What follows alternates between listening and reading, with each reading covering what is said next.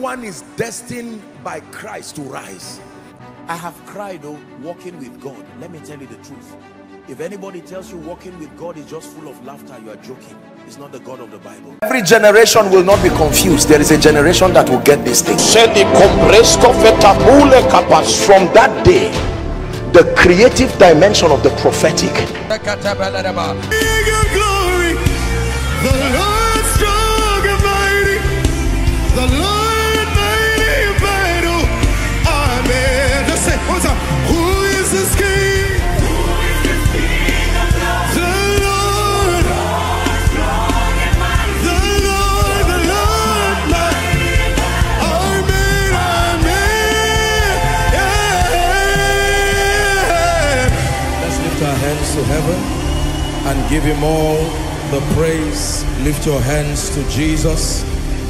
Give him all the praise. The King of glory, the Lord strong, mighty, El Shaddai, King of kings, Adonai. Someone is giving God quality thanks tonight.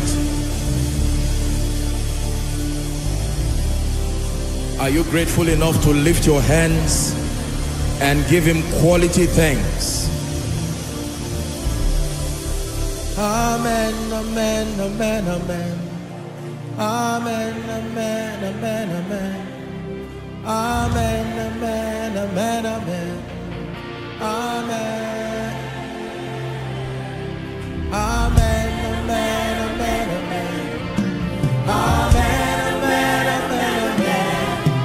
Amen, amen, amen, amen.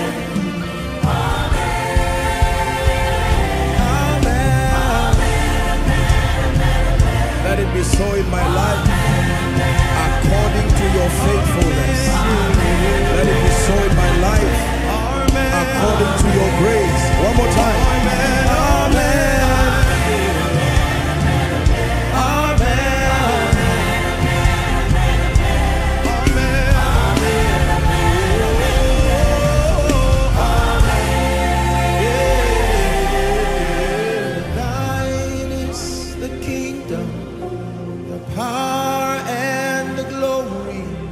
Forever and ever. Amen. Who is this King of glory? He's the Lord strong and mighty, the Lord mighty in battle. Amen. Amen. Amen. Amen. Amen. Amen. Amen. Amen. Amen, amen, amen, amen.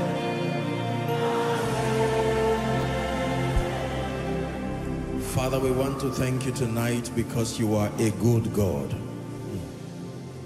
We call you faithful, we call you merciful, we call you powerful. You have been all this and more to us, and tonight we want to start by saying thank you. It is of the Lord's mercies that we are not consumed, because your compassions, they fail not. Thank you for gathering us again to bless us, to lift us, to heal us, to bring us deeper into the experience of the spirit life. And tonight we submit our spirits, we submit our minds, we submit our hearts and our all. We pray that under the influence of your word and under the influence of your spirit, you will give us very solid encounters tonight. In the name of Jesus. And tonight we declare that we will leave with manifold testimonies. That someone who came here crying will leave rejoicing. That someone who came here downcast will leave full of hope. That by the Spirit, someone who came here confused will indeed find direction finally. That someone who came here powerless and in all way natural will leave supernatural.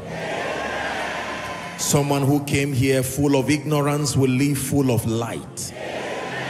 Someone who came here full of doubts and fear will leave full of faith and courage. May this be your portion tonight. And to Jesus be all the glory. For in Jesus' mighty name we pray. Please give Jesus a big hand clap. Hallelujah. Can you greet someone by your left and right, and then please be seated. Amen. I welcome you to his presence. This is Koinonia. May God give you an encounter that will change your life forever. In the name of Jesus Christ. The Bible says they go from strength to strength, as many as appear in Zion before the Lord. It is our corporate destiny in Christ to keep going from glory to glory. Hallelujah. Once we appear before the Lord, there is a mandate upon us to go from glory to glory, and that will be your experience. You believe that? Shout a believing amen. Hallelujah. Again, please help me honor our very own Reverend Yusuf Akila, all the way from House on the Rock, just. Hallelujah. This is a house of honor, Koinonia. Amen. Even if he comes here 1,000 times, we'll honor him 1,000 times. Blessings to you, sir. Thank you. Hallelujah. I welcome you tonight in the name of Jesus. Okay, just a little announcement, a very quick one, then we'll get to the word. Hallelujah. Still in response to the economic situation, within our nation, and we thank God for all that the government is doing. And like I've always taught, the church is light. We are also salt. We are not given the ministry of complaining and grumbling and pointing fingers one to another. And we are not called to do everything, but we are called to do our best. And so we decided to set up a little palliative to encourage as many. Hallelujah. Now, all fingers are not equal. The church is a school, it's a training ground. And I know that with what you are hearing, by God's grace, tomorrow many of you will feed nations. But God and us have not been given the ministry of magic. It is line upon line, precept upon precept. No matter how attentive you are, you will not become in one day. It takes a while. Are we together? And so our assignment is to reveal to you the picture of your future from the word. But whilst you are evolving into that glorious destiny, it is also our mandate to communicate the ministry of mercy and midwife your growth so that you are not discouraged. And so when we do the things that we do it expressing the love of Jesus. We're a very responsible ministry, and it would be unfair to deafen our ears to the cries of people. We also once cried, and when we did, God raised people as instruments of mercy who were there to support us so that we are not discouraged. And now that he has helped us, we must communicate the same ministry of mercy. Hallelujah. And so we decided to just do something to put together. We ordered some bags of rice, and by the way, I want to thank all who are part of the committee that set this up, you know, getting the bags of rice, you know, lots of bags of rice. It's not less than 120 or so. And those who now had to repackage it all through yesterday night, even into this morning, there's been people working tirelessly to put it together. And I want to say thank you to the departments and the committee that spent their time, some of them not having sleep or enough sleep, to put this together. Now, the Bible says in 1 Corinthians 14:40 that all things be done decently and in order. We're people of order. We're not just godly people. And now this will not go around to everybody. If it doesn't go around to you, be patient. When the next phase comes, I'm sure it will be your turn, so that we behave well in the house of God. Part of the things we're learning in the house of God is how to behave like royalty. Hallelujah. Royal people, like the Bible says we are people of order. So let me just announce a slip has been passed to a few people. As many people have been sampled and sorted around. So all those who have those slips, they are the ones who benefit from this phase of the palliatives. It's already done. It's not something we're about to do. Praise God. So immediately after service, all those who have the slips, please, with every sense of order and decency, you find your place to hall 2. You don't know where hall 2 is, one of the overflows down. Please, protocol and security, you can do well to direct them. When you get in, you sit down in an orderly manner. Those mandated will communicate, they will address you, and then in a very orderly manner, you have the opportunity to pick whatever it is that they've packaged for you. And what happens to one in this house happens to all. Hallelujah. That is the spirit of brotherhood. So what happens to one happens to all. And we thank God for the privilege to be able to do it. May not be able to serve everyone for now, but by God's grace, we hope that as God grants us grace, we'll do it as many times as will be needed to see how we can support our people. We shouldn't have people praying, shouting, and then at least for the sake of the children, we shouldn't have children. Adults can go and eat somewhere else and return back home and refire their faith. Hallelujah. But children should not be roaming around from house to house. That is a bad culture for them to learn. Hallelujah. Father, we thank you for the privilege to be able to do this, and we bless the palliatives that our dear people will be receiving after service. This is not for showmanship. This is not for politics. We do this from a standpoint of love, but we do this as a lesson to help believers evolve to become responsible Christians. That beyond praying in tongues and shouting hallelujah, we must be light and be salt indeed. I pray that this will inspire someone to do the same within their neighborhood, inspire someone to do the same as much and as far as your resources can allow. And as you commit to doing that, may the Lord bless you. In Jesus' name I pray. I believe in practical Christianity. For as long as our Christian experience ends in just praying in tongues and shouting, as spiritual as that is, we will only remain a nuisance to our world and to society. We must translate spirituality to a context that affects territory, first spiritually, then help their philosophy and their understanding, and then of course economically. The church is not a poor place. We'll be lying if we say the church is a poor place.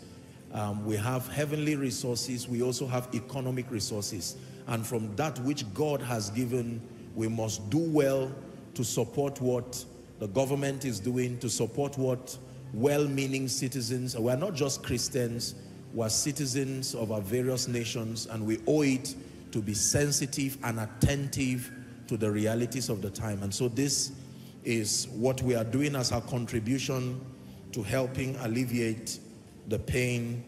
But more than just collecting palliatives, the real key is to settle down and listen. Palliatives can solve a temporal problem, but like Martha, if you settle down and receive the truth of Scripture, are we together? And then open up your heart to receive the engracing that comes with that truth. Someday your receiving palliatives will only be a story to inspire others. You will now, some of you will build barns, but not like the rich fool. The barns will be to bless nations. You believe that? Shout a loud amen. I believe that in a matter of months or a few years, there are people in this place who as a single individual will have the wealth of nations. I truly believe this with all my heart. Not just money without a mission that you can send to mission agencies, take children out of the street, stop women who are crying by the roadside because of irresponsible men who married them, and bring order and decadence to society. And also be able to help people who did not have the privilege. Some of them are not bad people. They are victims of their philosophies. They were not taught the nobility of a responsible life. Are we together? So the families that they lead it out of sometimes the depravity of low-level thinking. So they are not necessarily bad. Their actions may be bad, but their motives are sincere. They just don't know better. This is why the church does not stop as a charity organization. We are primarily a spiritual platform that communicates truth that is based on scripture, that is intended to, number one, connect people to Jesus, then connect people to the principles of the kingdom, and release grace from that understanding that empowers them to live heavenly, meaningful lives of dominion and dignity. That looks like your life. Shout amen. Hallelujah. I thought very deeply this morning into the afternoon about God's faithfulness over my life and over our lives and over this ministry. And I thought to encourage us to start tonight by taking a minute or two to really say thank you. Now, you hear me repeat these things. God's servant will say, only those who can think, only thoughtful people can be grateful people. That if you can be thoughtful, you think about the things God has done to you, in you, through you, only gratitude will come out from within you. God has been good to us as individuals. He's been good to us as a ministry, marvelous manifestations of his hand. And while seated, I want us to gather as a global family to just say, thank you, Jesus. Go ahead. Tell him thank you. Thank you. Thank you. Thank you. Appreciate him for the miracles. We are not a careless ministry. Our hearts are open. Jesus, you have healed the sick. Thank you. Jesus, you have lifted people from their low levels and placed them. Someone who is grateful is saying thank you. Thank him for the testimonies in this house. Miracle children, miracle marriages, responsible men, responsible women, godly children, jobs, ministries that have come out from the things and the truths, the ability to mentor nations, to disciple nations. Someone say thank you for the things you have done, for the battles you have won. Only you are worthy of my praise. We magnify your name. For the things you have done, for the battles you have won. Only you are worthy of my praise. I magnify your name.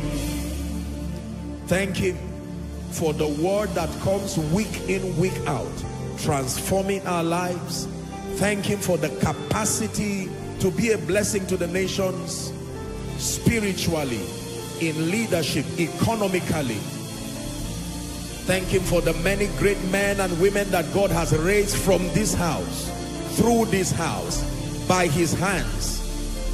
Thank him for your children, your spouse. Someone tell him thank you. Don't be tired.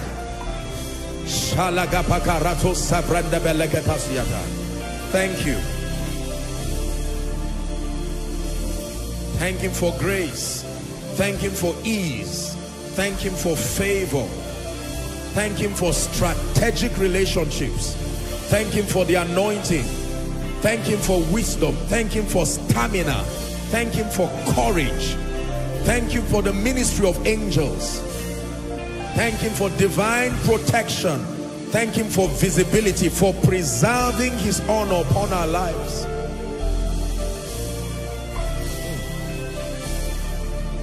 For the things you have done, for the battles you have won, only you are worthy of my praise. Hallelujah. To God be the glory, and may he accept our thanksgiving in Jesus' name. Listen, Do you know why many people do not experience the hand of God in their lives consistently?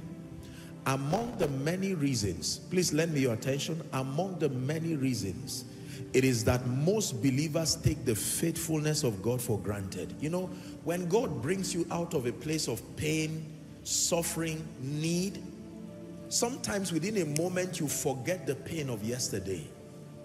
And we do not lay it to heart to say thank you.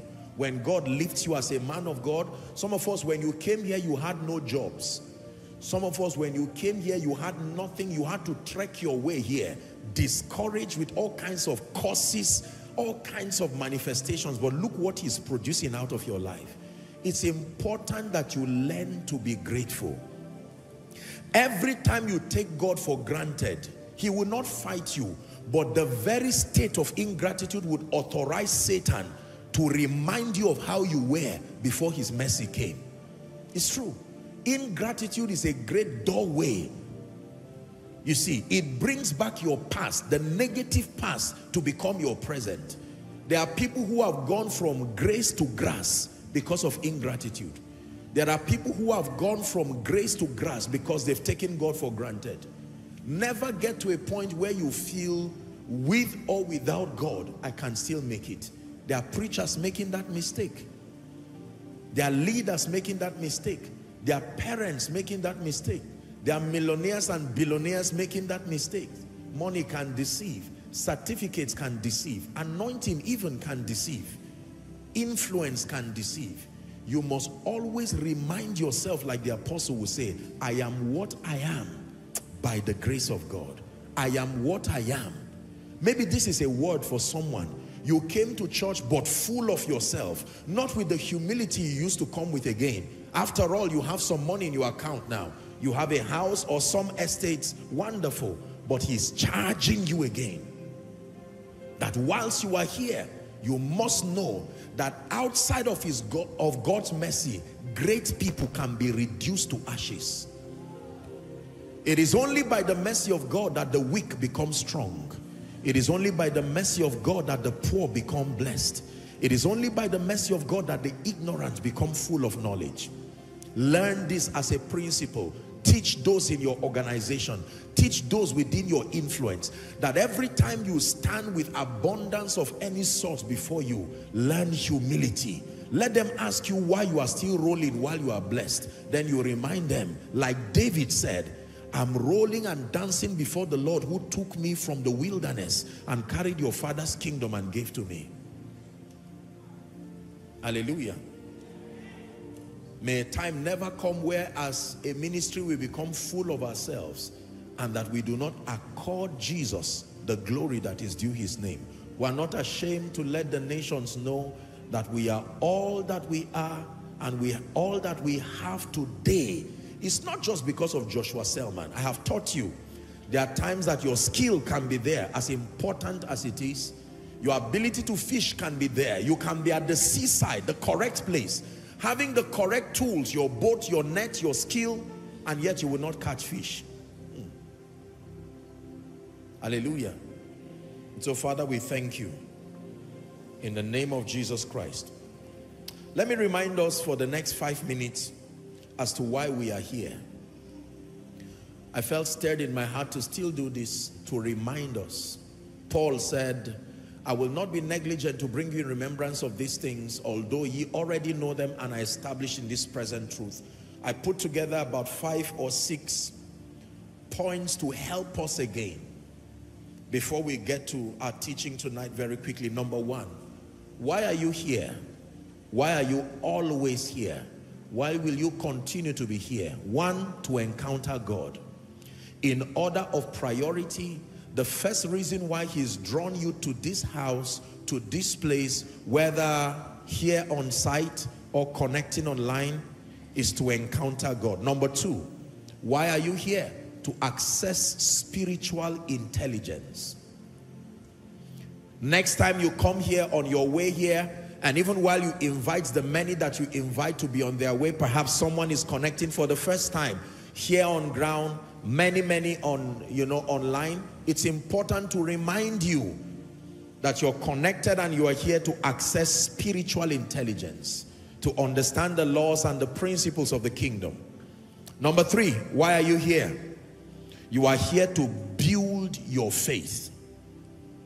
You are here to build your faith. This is why we engage in prayer, building up ourselves in our most holy faith as we pray in the Spirit. This is why we worship. Hallelujah. Build our faith. There are different levels of faith. There is no faith. There is small or little faith. There is great faith. There is exceeding great faith. Our assignment is to help you by the word of God to transit through these various phases of faith. And I hope you know that the kind and the quality of faith that you have, meaning your conviction and your ability to respond to the word of God, determines the quality of your outcomes as far as your Christian experience is concerned. You are here to build your faith. Number 4, why are you here? You are here to receive help, mercy, and strength. Write that down. The house of God is a place to receive help, to receive mercy, and strength. Tempted to give you 2 scriptures, Psalm 20 and verse 1. 20 and verse 1. Just to buttress on that point. The Lord hear thee in the day of trouble. The name of the God of Jacob defend thee. Verse 2. It says, send thee help. From where? His sanctuary, and strengthen thee out of Zion. And so you are here to receive help, to receive mercy, and to receive strength. Let's try Psalm 84 and verse 7. Psalm 84 and verse 7. They go from strength to strength. Everyone, how many of them? Shout it one more time, please. Every one of them in Zion who appears before the Lord. That means every time you appear before the Lord, there is a portion of strength.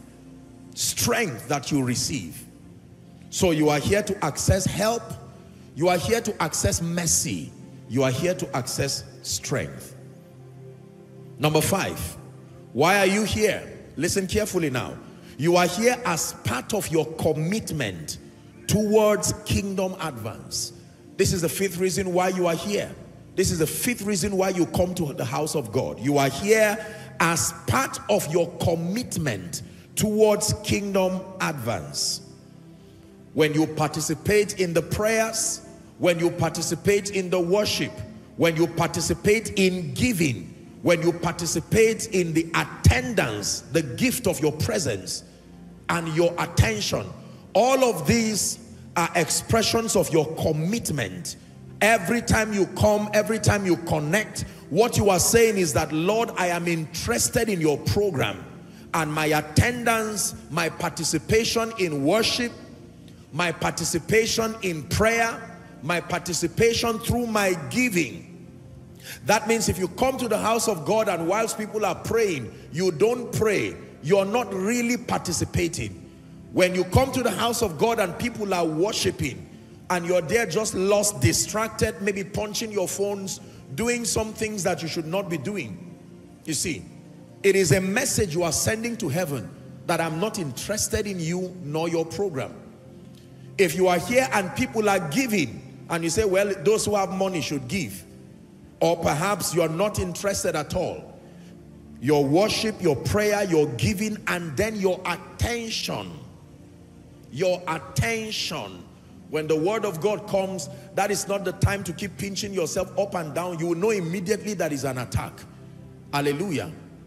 You must sustain the discipline to endure sound doctrine, to settle down, hear the word of God, the same way a doctor ministers a medical prescription to a patient and tells the person, take these 2 in the morning, 2 in the afternoon, 2 in the night. Sometimes you are tired, you don't feel like taking it, but you remember that the doctor loves you and is interested in your being whole. And so you discipline yourself. The doctor will not be disciplined for you. He will prescribe the drug or the treatment. It is yours to follow, and if you follow as prescribed, you will see that you begin to enjoy health until you become perfected. I have taught us here, it is pride as a student to arbitrarily edit the things that you are being taught, especially when the people communicating it have proofs in that area. Now, men of God are not God. We make mistakes. We are people who are limited in knowledge. We are all growing. But with respect to the areas where there are results, it is foolish for people who do not have results to begin to edit when you have not produced results. When you produce results, you now are at a vantage position where you can now edit, perhaps maybe this is this way. But a student who comes into a lecture or a school for the first time, no. When you also become a PhD holder or a professor, then you can rub minds now as colleagues. And you can say, Professor, even though you were a professor before me, have you considered this? My research has brought more addition to this, and it will now make sense. But there are many believers with no results who are quick to edit everything they hear. And it's part of the reasons why many people remain stunted. May that be minus you in Jesus' name. The humility of heart to receive, the humility of heart to contend for light until you become. May God release that for you in Jesus' name. So you come to the house of God and you are here every week as part of your commitment towards kingdom advance. Can I give you two more? The number what now? The sixth reason why you are here is to fellowship with the saints. This is very important. You are not just here to encounter God alone. You can have that encounter in your room. You are not just here to encounter a man of God alone. You are here under this corporate anointing to fellowship with the saints. This is very powerful. The Bible encourages the fellowship of the saints. Kingdom relationships, kingdom connections are very important. Some of you, is in coming to church, you will meet with your destiny helpers.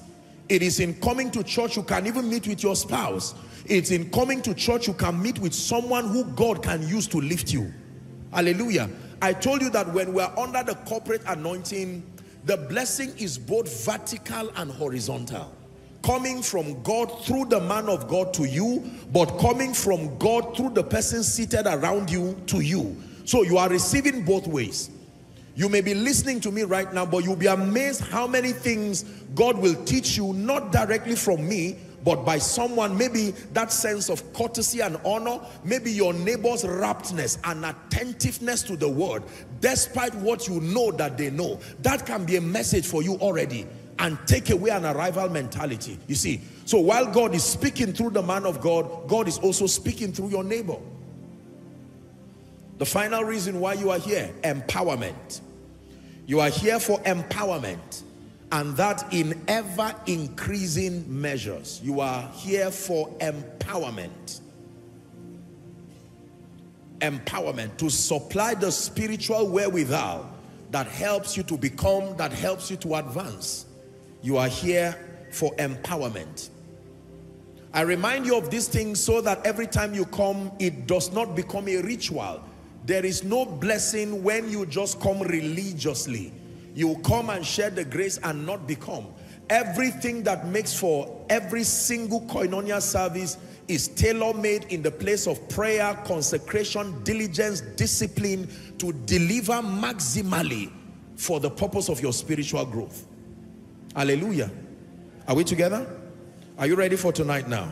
Please lay your hands on your head. Father, speak to me. My heart is open to hear you. My destiny is open to rise. Clarity of understanding.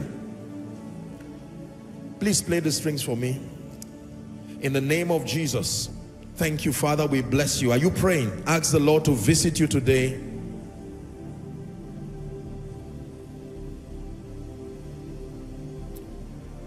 Someone is praying. This is the least level I will be at. After this service, I'm rising to a higher pedestal spiritually. For in Jesus' name we pray. Manifesting spiritual realities. Manifesting spiritual realities. You will be marvelously blessed tonight. I want to show you a very powerful secret in the spirit. Manifesting spiritual realities. The Bible is very clear as to the fact that there is a spirit realm and there is a physical realm. I'm teaching now. Please lend me your attention. The Bible does not leave us in the dark as to the fact that there are various dimensions that man has the privilege of interacting with. And chiefest among them is the realm of the spirit, or what we know from our earth standpoint to be the invisible realm. And then the physical realm, or the material realm that we call the visible realm. Hallelujah. This is very important. Romans chapter 1 and verse 20, please.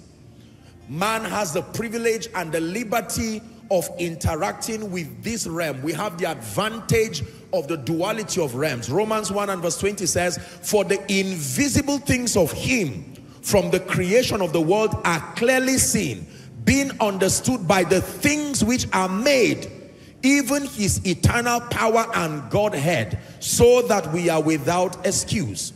So he's saying that the things that are manifest are a testimony to the fact that there is a realm that birthed them. That everything physical, everything material is a testament that there is another kind of reality beyond the material realm.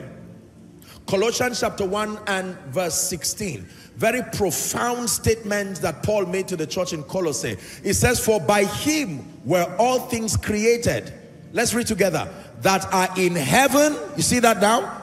And that are in earth. Visible and invisible. One more time. Visible and invisible.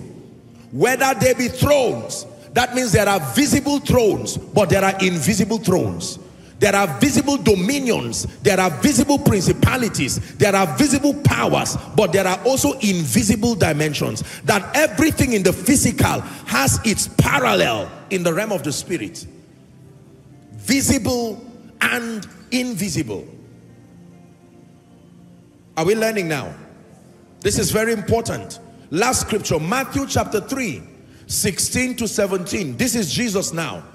Jesus is in the physical realm, having become flesh. The Bible says when Jesus was baptized, they had an experience they had never had. The people there, not just Jesus. The Bible says straightway he came out of a physical water and the heavens were open. And he saw the Spirit of God, not just descending from the sky, descending from that invisible realm that opened through the atmosphere. The Bible says they saw the Spirit of God descending like a dove and lightning upon him. Verse 17. And a voice. The voice did not speak from a radio station. The voice was not one of the people there. An invisible voice. But then it echoed through a visible realm. And the people heard it. This is my beloved Son. Meaning that the voice spoke a language that their minds could understand. In whom I am well pleased. So it is clear that there is a spirit realm and there is an invisible, a physical realm. Listen, as simple as this sounds, you will never be able to manifest realities, and that includes your destiny. If all you see and all you know is this three-dimensional realm, you are already disadvantaged for life. The consciousness, the awareness that there is a dimension, are we together? Above and beyond this physical realm already puts you at a vantage position. It is on this one reality that whether you serve Satan or serve God, if you are to excel in your spirituality, there is a mandate upon you that you must believe the existence of the realm of the spirit and the supremacy of the realm of the spirit.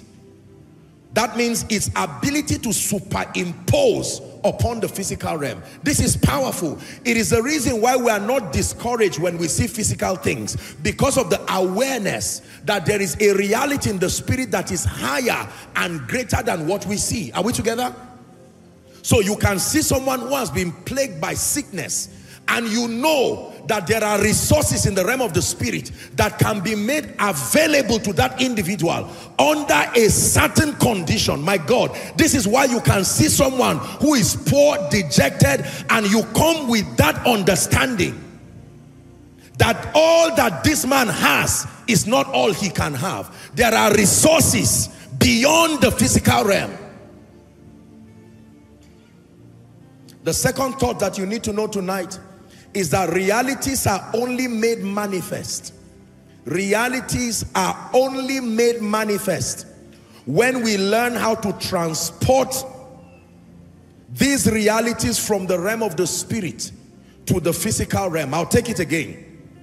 Realities are only made manifest when we learn how to transport those realities from the realm of the spirit to the physical realm. That means those realities and those resources, whatever they are, they will do us no good provided they remain in the realm of the spirit.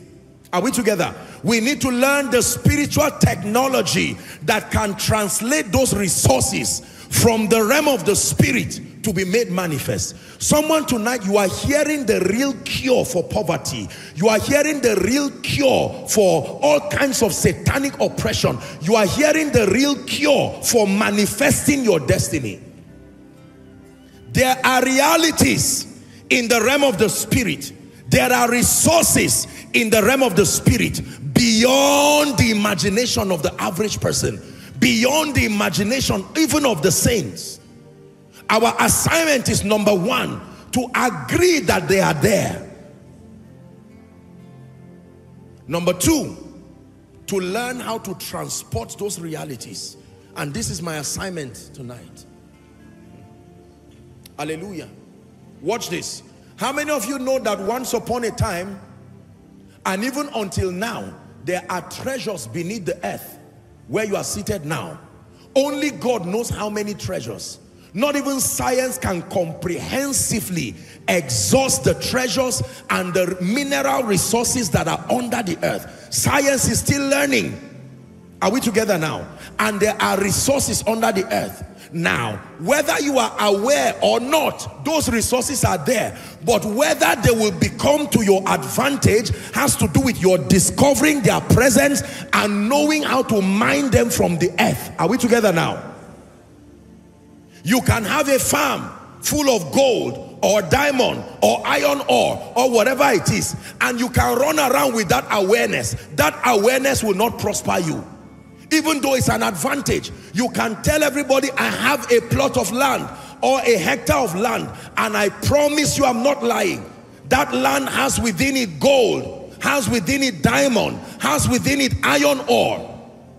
In fact, you can even get a few people to help you test, and they can say it's true, and yet you can remain dejected, you can remain poor and miserable, because you must have the resources, say resources, the intelligence to be able to mine it out.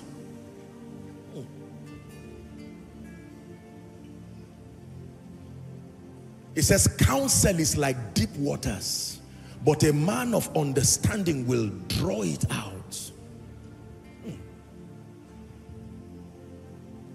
Somebody is finding his way out finally. John chapter 1 and verse 14. The word became flesh. This scripture has inspired me for years. The word was made flesh and dwelt among us. Who are the us? Physical people. The word domiciled in the invisible realm through some technology found its way to have a material expression. And the Bible says we beheld. So it was not just a vision. When Jesus, as the word, became Jesus, the child, the baby, he was seen of men. He was seen of angels. You didn't need to be prophetic to see him. Once you were alive, you could see the baby wrapped up in a manger. They saw him as a teenager. They saw him when he grew to become an adult. Invisible things can become visible. invisible resources can be transported to become a system of advantage to the believer. And I'm praying for you, everything God has placed in the realm of the spirit that is needed for your destiny actualization, but through ignorance it's been waiting there for years, may you sustain the intelligence to make it manifest in the name of Jesus Christ. Sit down, please. Hebrews chapter 11 and verse 3. Let's read NIV or the Message translation.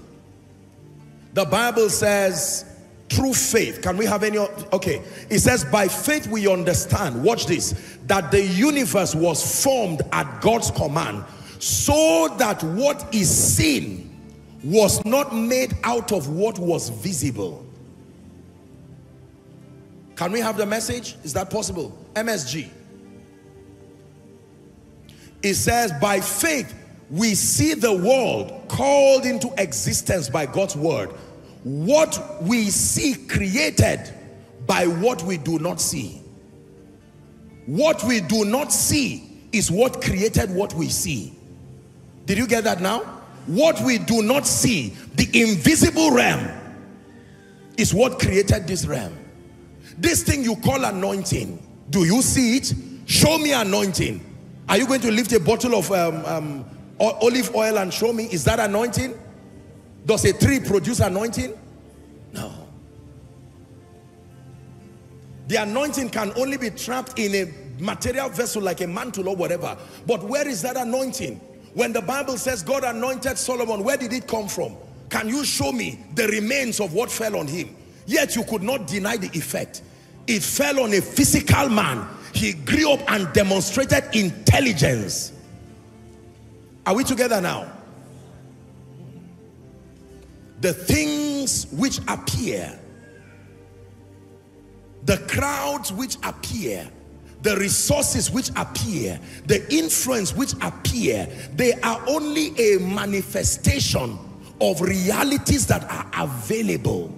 Are we together now? And that if you know how to transport those realities, then you will live an invincible life of dominion even in your world today. When you lay hands on a sick person, you're not rubbing anything on your hands. What flows through you to that sick person? When you stretch your hands towards someone and he receives an impartation, where is the connection?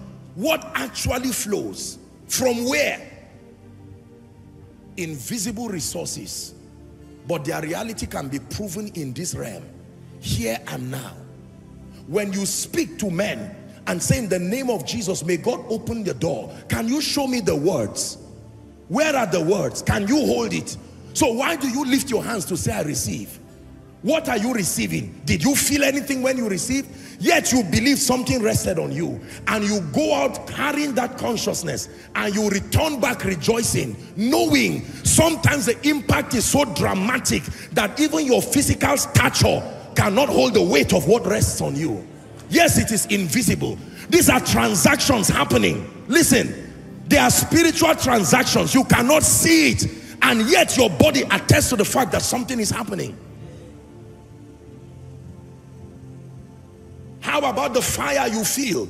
How about the warmth, the movement of the anointing in your body while the word is coming, burning within your spirit like it did to the men at Emmaus? What is responsible for it? You think it's just sounds? Can a speaker make you that convicted? Can a mic make you that convicted? I'm just telling you that there are realities. You are here seated now. All you see is not all that is happening. If I ask you, describe all that is happening, you will say, I am listening to a man preaching. That is almost 1/100. There are many things happening.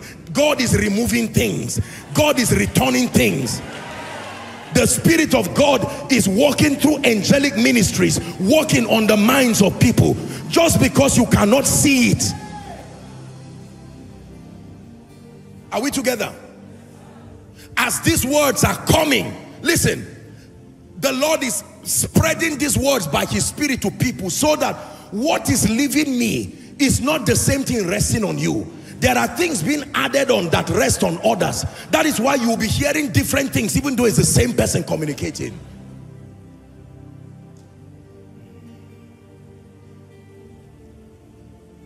The realm of the spirit, the wealth of resources. So when God speaks to you, he speaks with the consciousness of the vast resources that are available to back you, whether you are aware of it or not. See that now?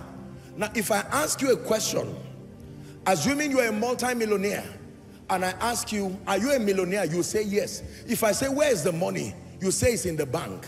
Which bank and where is it? You are as confident, yet the money is not with you. But you are confident that I know that I have 1 million naira or $1 million or whatever in the bank. You can beat your chest and say, I know I am a rich man, and have no pressure to prove it at all. You may put your hands in your pocket and bring out nothing, and yet nobody can dare tell you you are poor. So why do believers walk as though they are helpless? Simply because you touched your pocket and there was nothing physical there. Or your physical phone showed you 00 naira, and you use that to describe yourself, and heaven is saying you are wasting potentials here. You do not understand the vast resources. So God helps you by coming to your dream life and showing you certain things that are available. You wake up and say it's a lie. God is joking with me. Everything you see manifest in the life of the believer comes from somewhere.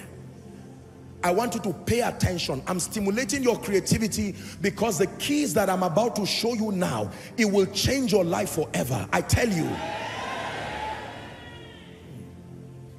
Some of you will leave this place without any car, without anything, and yet you will be jumping like a madman after this service, because you will know that you have learned something. You have closed a door that Satan uses to discourage you and lie to you. Apostle, where are the members? They are first in the realm of the spirit. You are not able to see them there. That's why you will never see them physically. Where is the house? Where is the level in the spirit? Let me tell you the truth. Anything that ever manifests is because it found its parallel in the spirit. If it cannot find it there, it cannot be made manifest, including trouble. All kinds of troubles have their spiritual form. They can be pulled down from the realm of the spirit by the manipulation of spiritual laws, courtesy demons, and be made manifest. So men are manipulated mentally to act in a certain way that allows those laws to work against you. You call it tragedy, you call it all kinds of things, but there is an intelligent explanation to those things. Walk with me now.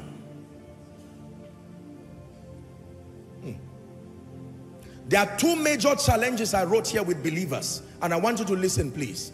As far as manifesting spiritual realities are concerned, there are two major challenges with believers. Number one, ignorance of the provisions. Right, please, I'll be slow enough for you to write. I need you to write this. Ignorance of the provisions and resources available to the believer in Christ. This is the first major challenge. Ignorance of the provisions, ignorance of the resources available to the believer in Christ. This is the first challenge with believers. Ignorance of the provisions, ignorance of the resources available to the believer in Christ. Two quick scriptures. 2 Peter 1 and verse 3. The first major challenge with believers as far as manifesting spiritual realities is concerned is we are largely ignorant that there are even provisions and resources beyond this realm. Real provisions available as a system of advantage to the believer. Here's what the Bible says. According as his divine power hath given unto us, how many things? All things that pertain unto life and the things that pertain unto godliness. All things that pertain unto life and all things that pertain unto godliness have been given unto us. Ephesians 1 and verse 3. Ephesians 1 and verse 3. Blessed be the God and Father of our Lord Jesus Christ, who had blessed us with all spiritual blessings. Please shout it after me. Say, all spiritual blessings. One more time in concert. Say, all spiritual blessings. So this is what Paul says has been given to us. That he's given to us all spiritual blessings. Another way to put it is all blessings, but they are spiritual in nature. Are we together? The first challenge is the challenge of ignorance of the provisions and the resources that are available to the believer in Christ. What is the second challenge? The second challenge is ignorance on how to convert those provisions to their material expressions. How to convert ignorance on how to convert those spiritual provisions to their material expressions for the profiting of the believer. I'll take it again. The second major challenge with believers is ignorance on how to convert the spiritual resources, the spiritual provisions that are available for us in Christ, how to convert them to their material expressions for the profiting of the believer. Jesus put it powerfully in Matthew chapter 6 and verse 10. Matthew 6 and verse 10. He says, thy kingdom come. That invisible influence of your government, let it come by your will being done in this physical realm as it is in the immaterial realm. That means let realities be made manifest in this realm the same way it is in the realm of the spirit. Ignorance on how to convert these spiritual realities, to translate them from just being spiritual resources. Listen, how many of you know that science and technology, as we call it today, is an attempt to show us that realities can be transported? Isn't it amazing that you can dig down to the earth, ladies and gentlemen, mine minerals that don't make sense, mine oil, a dark smelly paste of accumulation of all kinds of decompositions over many years, and put them together and now begin to pass them through various processes. Out of those minerals will come your phone. Out of that oil will come the gas that powers your generator, powers your car, and whatever it is. So conversion is a possibility. Profiting does not happen at the point of discovery. Profiting happens at the point of conversion. Are we learning now? If I gave you 1 jerrycan of a dark smelly substance called oil, it may not profit you so much until you go and pass it through a process that now distills everything, and you can now get your fuel, as we call it, your gas, and get other things, byproducts from it. Many believers, number one, do not even know the provisions and the resources that are available, and for those who know, it just stops at knowing. Do you know healing is yours? Yes. Do you know abundance is yours? Yes. Do you know increase is yours? Yes. Do you know restoration is yours? Yes. Have you experienced it? No. Why? The problem is the knowledge of the technology that converts those realities. Man of God, you need to hear this. If not, you'll be frustrated in ministry. Businessman, you need to hear this. If not, you'll be frustrated. When you go to the place where they make cars, all you are going to see is an architectural design, a 3D representation of that car, and all the metallic resources that will put that car together. But you step out and give the people a few days, a few months, and you will come back and find a real car that you can enter and drive a real car.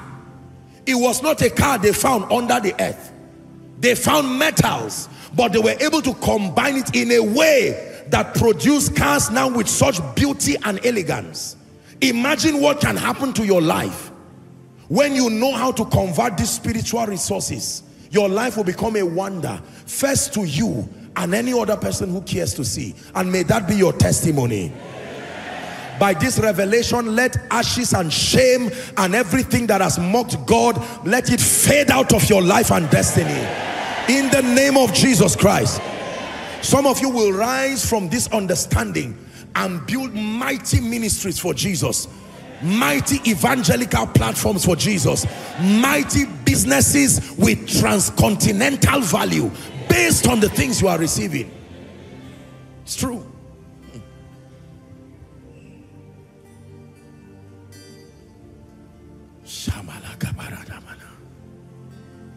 It's true. It's the realm of your glory. It's the realm of your grace. I can see your mighty power moving in this place. It's the realm of your glory. It's the realm of your grace. I can see your mighty power moving in this place. We're in the presence of angels with God's glory on their wings. And like the voice of many waters, I can hear the angels sing. You are holy. You are holy. You are holy.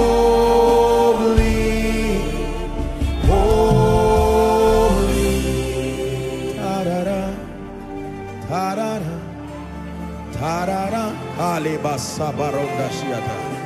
Tarara, tarara,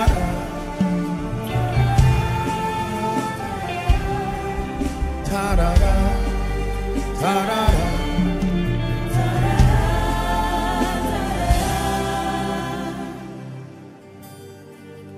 So the ability to not only know that there are spiritual resources in a dimension that is greater than science, a dimension greater than the three-dimensional realm, and the ability to interact with that realm with such mastery that you can convert and bring to your domain all the resources that are available and needed for your profiting. The ability to convert these spiritual resources to their material expressions for the profiting of the saints. Now, let me give you the keys. There are a few keys that help men to transport spiritual realities of any kind and any sort according to the will of God, and to give it material expression. And I please want you to believe the things you are about to hear, because they will work for you in the name of Jesus Christ. This is how great businesses in the kingdom have been built. This is how great visions in the kingdom have been built. This is how great enviable destinies. If you have ever looked at a destiny and wondered, how did they do this? I want to show you how it happened right now. And I assure you by God, it doesn't matter where you are in life and destiny. If you pay attention, the things I'm sharing with you have a grace following them. It is not only the information you are going to receive. Some of you, whilst you are hearing, like I taught you, there is the Spirit of God will be quickening you. Something, there is an enlargement that will be happening to your spirit, like a rubber ring. Something will be, there will be a stretching in the spirit until greater glory in a greater measure is revealed through your life. In the name of Jesus. Key number one.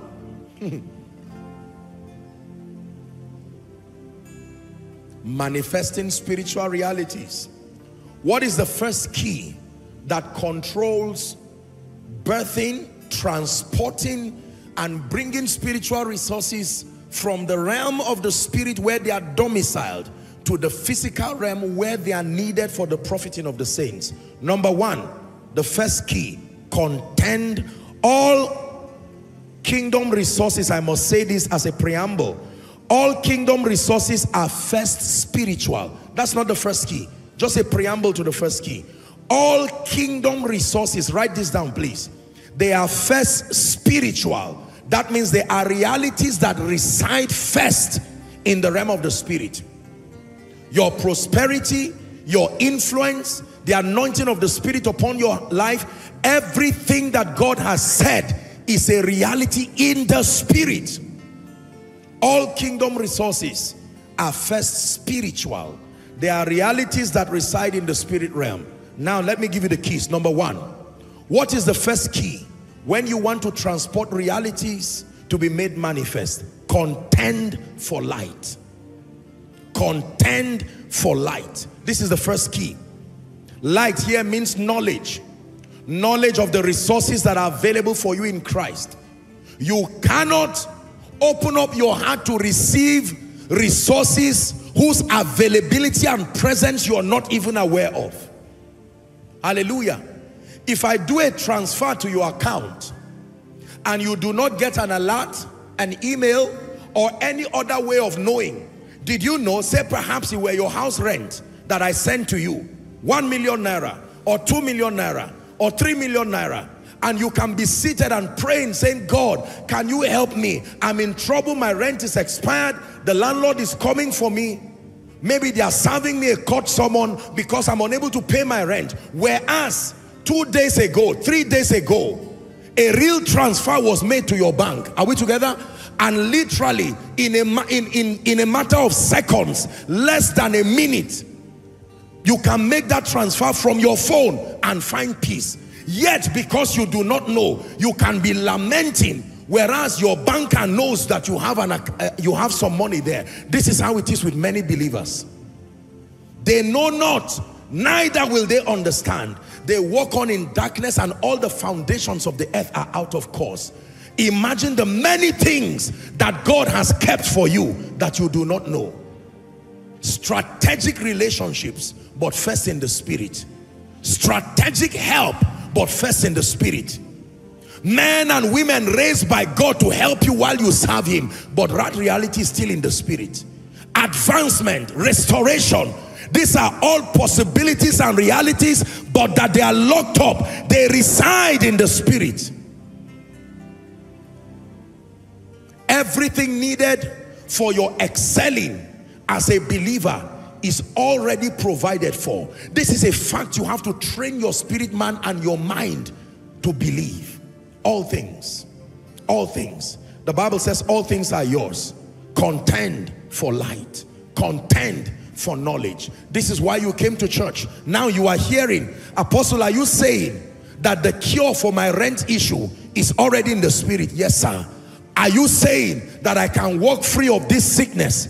That the provision, the spiritual resources that can translate to a new body part, the spiritual resources that can translate to health, they are not coming. They are already a reality there.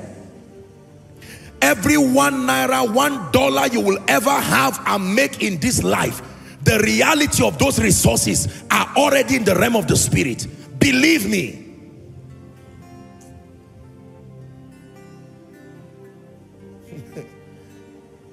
Do you believe this? Contend for light.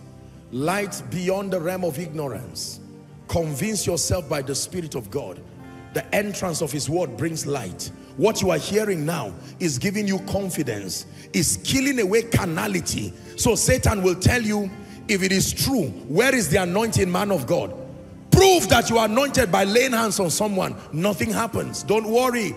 The problem is not the presence of that reality or the falsehood of what you believe. No, what you believe is the truth. It's just that you have not mastered how to convert it, how to make it a reality.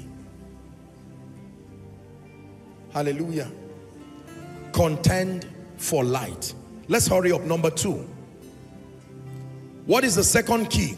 I want to dwell a bit on this second key because it is a miracle that changed my life. My God, it's easy for the average believer who has been in church to understand point 1. Light. Every gathering in God's presence with God's people with a good teaching priest is a feast of light.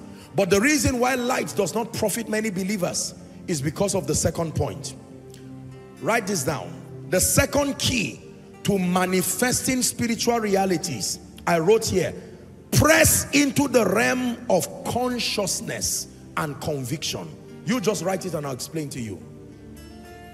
Press into the realm of consciousness and conviction. Press into the realm of consciousness and conviction. Psalm 36 verse 9. For with thee is the fountain of life. Read the remaining line, please. In thy light. One more time. There are two things the Bible is saying here. Number one is you need his light. But when his light arrives, that is not all you need. There is a kind of light you must see through his light. In your light, I have seen your light, but there is a light I need to see in the midst of your light. It says, in your light shall we see light. Press into the realm of consciousness and conviction. Now watch this. The word conscious means to be aware of and to have the ability to respond to.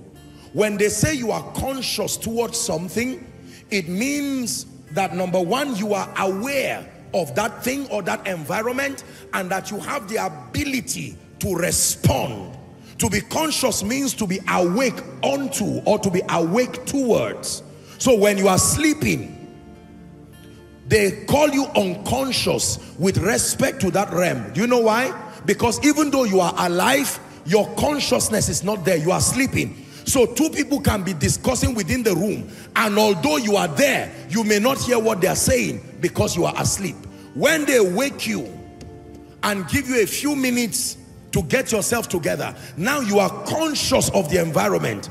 And what is the proof that you are conscious? You can respond intelligently. If I ask you, how are you? Or where did you keep the key? You can answer me. You may not be able to give me that answer while you are asleep, and yet you are not dead. Are we together now? So when we talk about being conscious, it means being alive unto a reality. And let me tell you the truth. Until you rise to a realm beyond just light, the realm of consciousness and conviction, you will never, never have those realities manifest. This is the assignment of a mystery in the spirit called meditation. Write it down, please. The assignment of meditation is to transport spiritual realities beyond the book, beyond the message, into your spirit, into your consciousness. The mystery that controls that transportation is called meditation.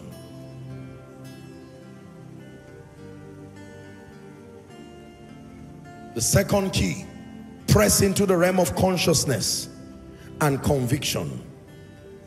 To be conscious means to be aware of. Now watch this. I wrote something down here.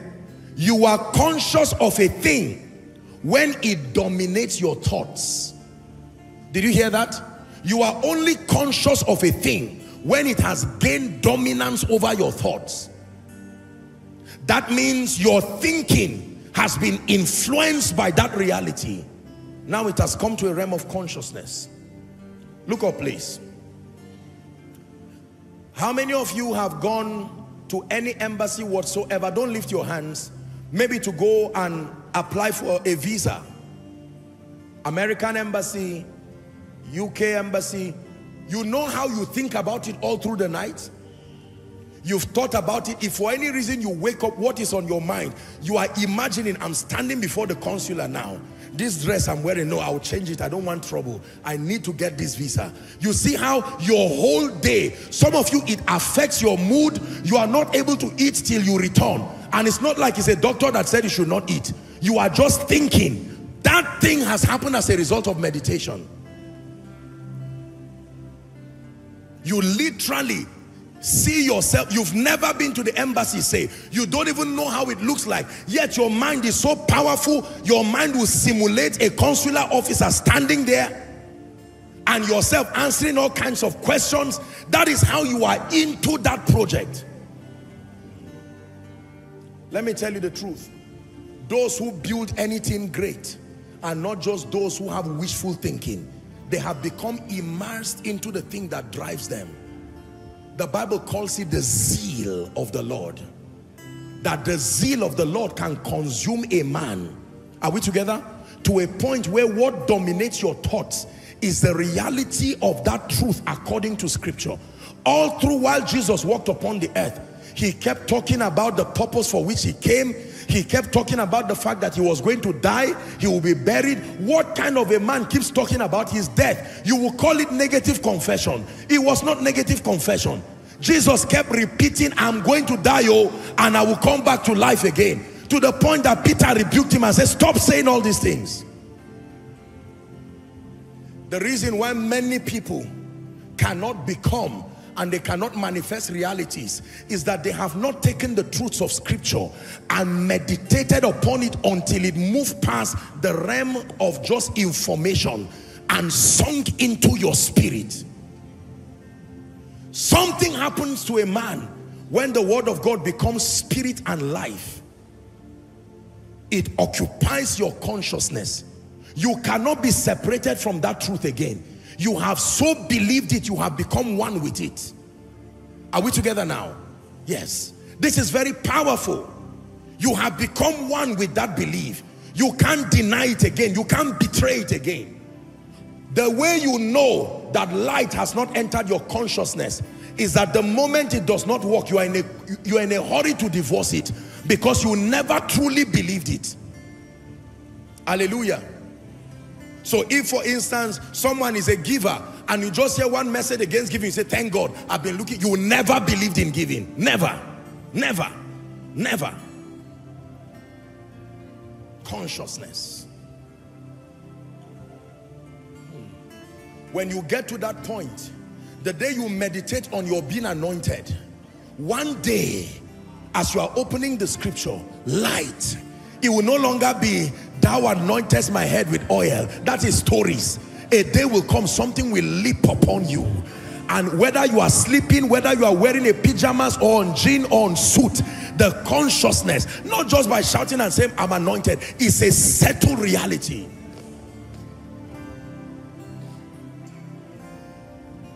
Let me tell you with all humility, I sat down with this book, and as I meditated upon it, it didn't happen every day, but one day, certain things just entered my spirit. So this is how much power the believer can carry. It says, you shall be exalted above all the nations of the earth. When I saw it, I don't know if I believed it the first time. I was just sincerely reading the Bible. But one day light entered me. The true spirit of dominion. That there is no territory that sustains the power to fight your influence.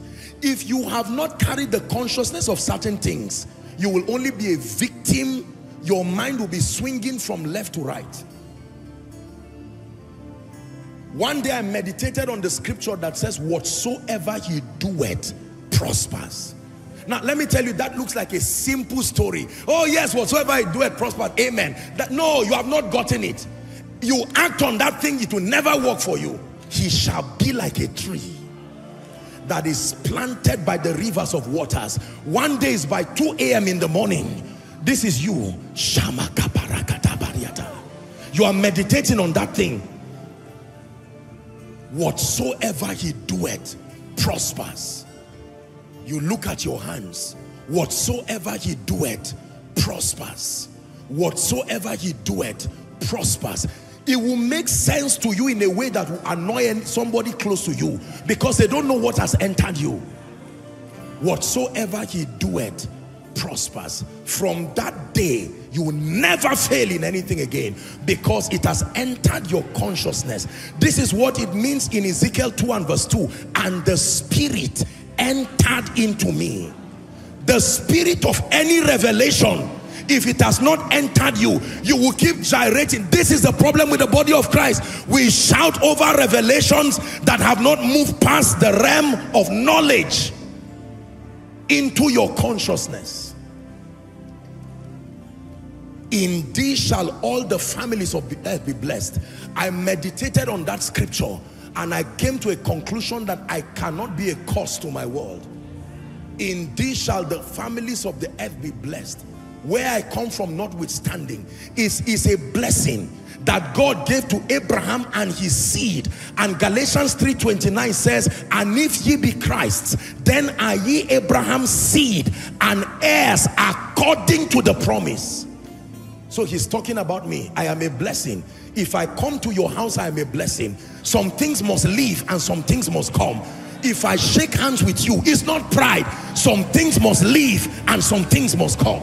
If you listen to me, some things must leave and some things must come. It's a consciousness. It's not about empty boasting. You can be shouting and the realm of the spirit will say, Jesus I know, Paul I know, but who are you? This is what great men like Bishop Oyedepo meditated upon. And he said God told him, he cancelled his ministrations and he said, get down and make my people rich. Now that may, a lot of people find it offensive. That's why he didn't say it to everybody. He said it to the one who can believe him.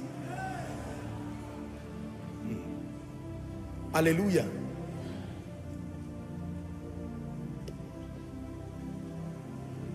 This is what I believe. Oh, this reading things randomly, when the spirit of revelation comes to you, you can stay on one scripture for 1 week.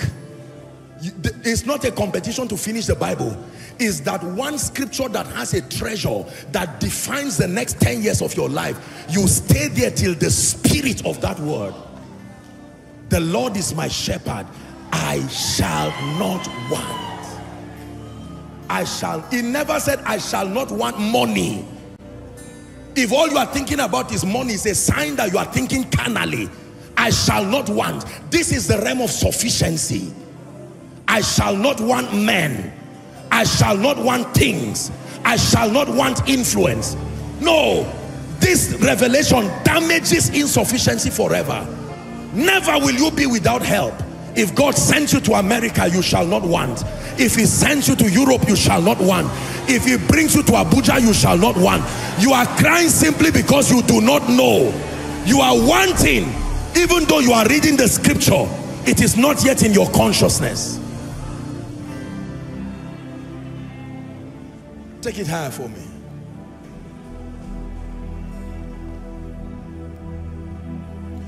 We will pray until we are changed. We will pray until we are changed. We will pray until we are changed. We are changed. We are changed. We will stay until we are changed.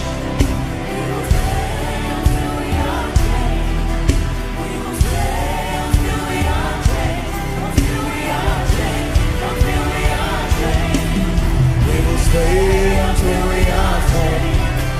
We will stay until we are changed.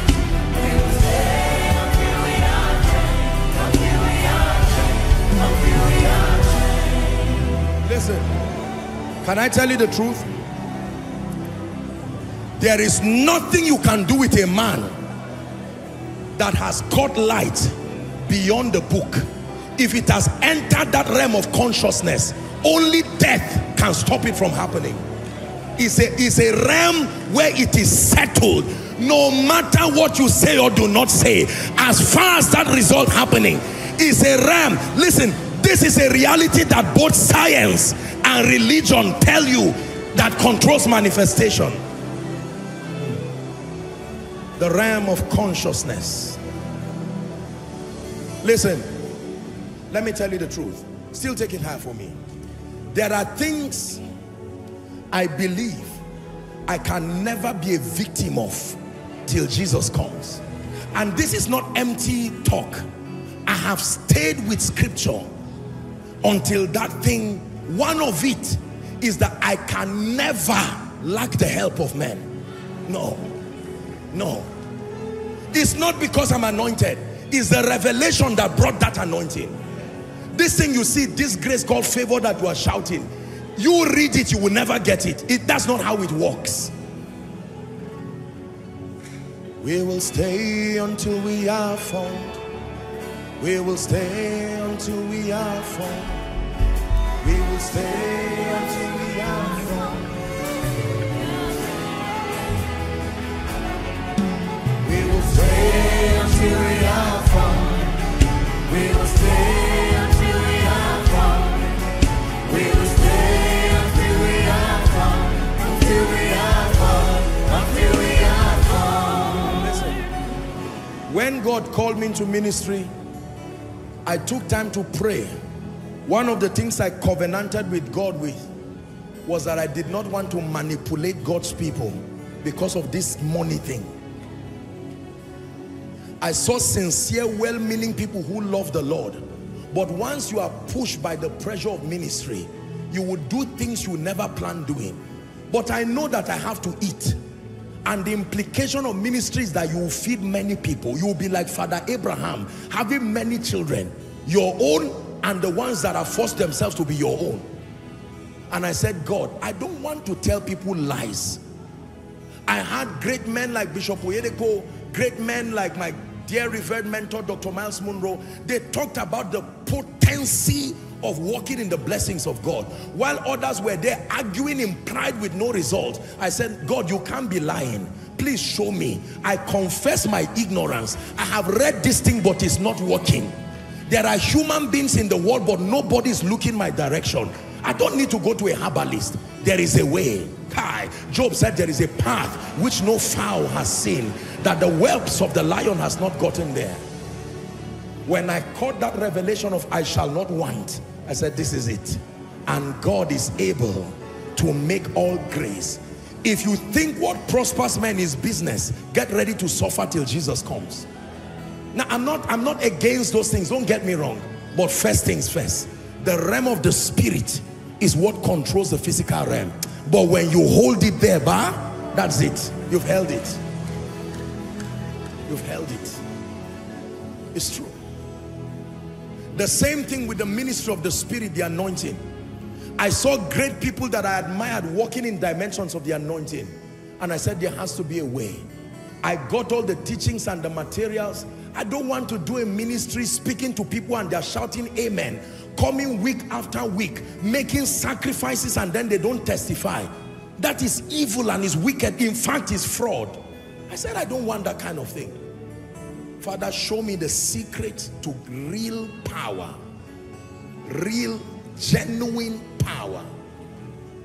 I have found David, my servant.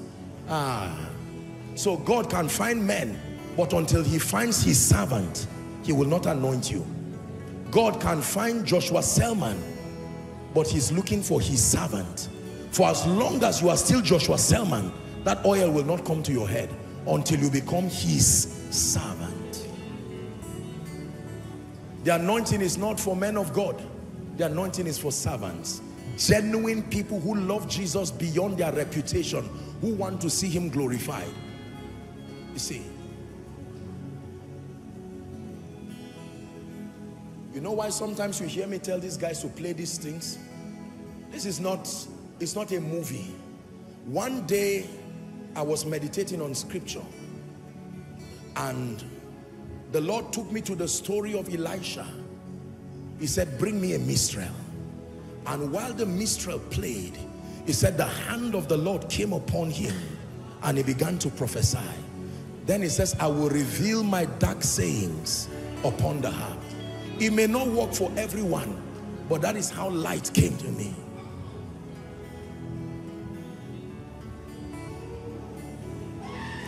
I valued divine presence. When I meditated on the scripture, Moses said, do not send us from here if your presence. I'm showing you how to manifest realities. Provided what you are doing is just reading the Bible to ease the guilt of feeling less spiritual, you will never produce anything potent. He said, if your presence will not go with us. And then here's what he said. He said, my presence will go with you and I will give you rest. I said, that's the key to rest. The presence of God. I remember in 2005, I spent a major part of that year doing a research on Jewish worship and the mystery of God's presence. I wanted to know what was it about Jewish worship and God's presence. That's when you saw that I started falling in love with all these kind of Paul Wilbur songs. King of Kings, we hail you most high. All these songs that came later on by the Spirit, because I found out that there was a connection to these kinds of songs and the Spirit of God and the Shekinah of God. Listen, you must move past the realm of just reading scripture and get it to your consciousness. It will take time, but allow the Spirit of God move it. Stay in your one room and read the scripture on how God brings men out. The day it enters your spirit, you will know. The devil will know. Everything around you will know.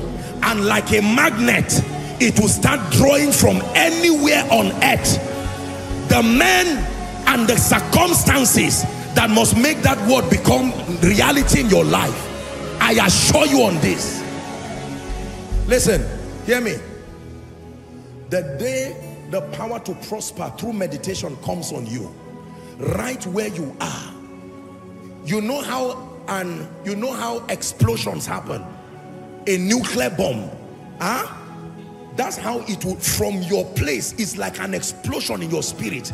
It will gravitate everything that must make that revelation true in your life, and it will bring it to your life. It is true. Sometimes it's difficult to teach these things because people mistaken it for pride.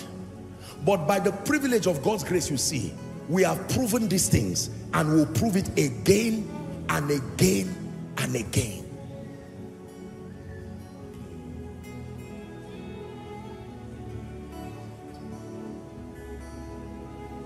Your consciousness. The Lord is my shepherd, I shall not want. It doesn't stop there, but that is the springboard. The Lord, not my ability, the Lord. Here's how many of us interpret it. My brain is my shepherd, I shall not want. Now, the Lord, the journey to lasting wealth starts with the Lord. It does not ignore your mind, it does not ignore your value, but it is the Lord, because he must be Alpha and Omega. Are we together? Sit down, let me give you the third. For someone, let me give you a little assignment. Just lay your hand gently on your head. I want you to think of one scripture by the Spirit that you know. There are many scattered in the Bible, but one bailout scripture that you need to meditate upon until light enters your spirit. For some of you is, thou anointest my head, thou anointest my ministry. Are you seeing that ministry anointed, rising from where it is? Are you seeing yourself rising as a father of nations? You may not be physically called Abraham, but ladies and gentlemen, when what God told Abraham enters you, nothing will keep you down. You just do what I'm asking you to do, and you see a miracle that is happening to your spirit, man. You're a businessman. Take away your mind from your brain and look unto Jesus. Some of you are in ministry, you have struggled and struggled. It's not an issue of struggling. There is a consciousness. For as long as there are 8 billion people on earth, everybody will not tell God no. He can fish help for you from everywhere. There are some of you, the revelation for you should be that God is the one who gives you the treasures of darkness and the hidden riches of secret places. I am the Lord that teacheth thy hands to prosper. I am the Lord that teacheth thy hands to prosper. You have to be taught. No, it's not your ability, you are taught. You just take a minute to meditate on this. Some of you, is that meditation that will cure you from curses forever, raised up with him out of every tribe, out of every tongue, even the worship of the dead.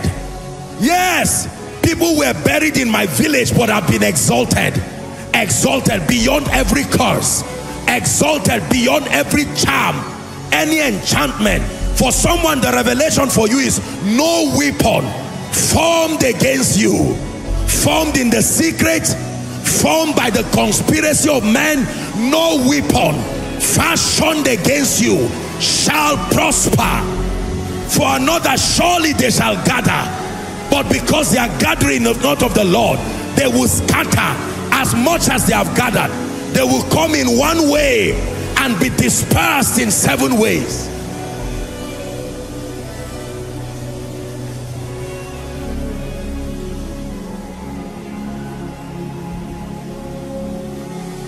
Hallelujah. In Jesus' name. Hear me. Psalm 119 from verse 97 to 99. Let's hurry up. Psalm 119, 97 to 99. Meditation involves hearing.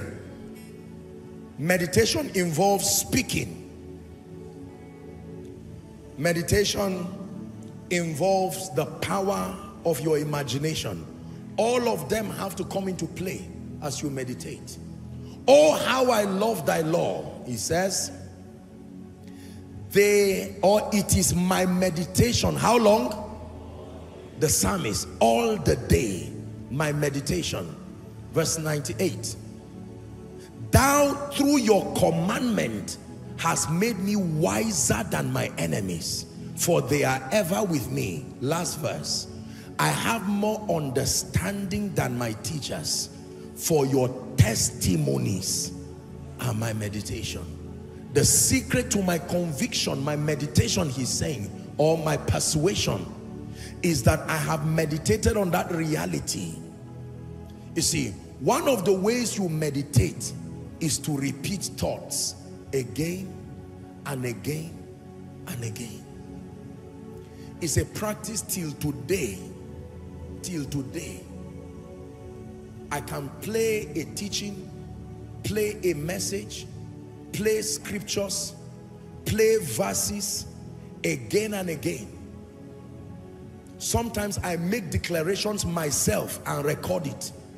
Prophetic declarations myself, and I put it on repeat while I sleep.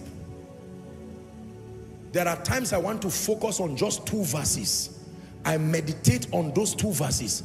I first quote them and then make prophetic declarations by myself. They are in my phone. And I play it on repeat. Whether I'm awake or sleeping. Sometimes I'm doing my study and they're playing. The goal is not awareness. I'm transporting it to a realm. When it lands that realm, I know that I'm ready for the next step. I've shared with you my story. When God moved us to Abuja, I was praying and trusting God for direction. And God told me, like he did Abraham, get the map of Abuja, get the map of Nigeria, get the map of Africa, get the map of the world. And he said, start praying with those maps. So every time I'm praying, I will place those maps, 4 of them. I still have them till today. And lay my hands. One day, something happened to me. I looked at the map of Abuja and it became small. Very small. The city just became, it's like it just shrunk and it became small. I knew a miracle had happened. I knew Koinonia was ready to start. Because that reality of territorial dominion for the sake of his majesty, that's what happened.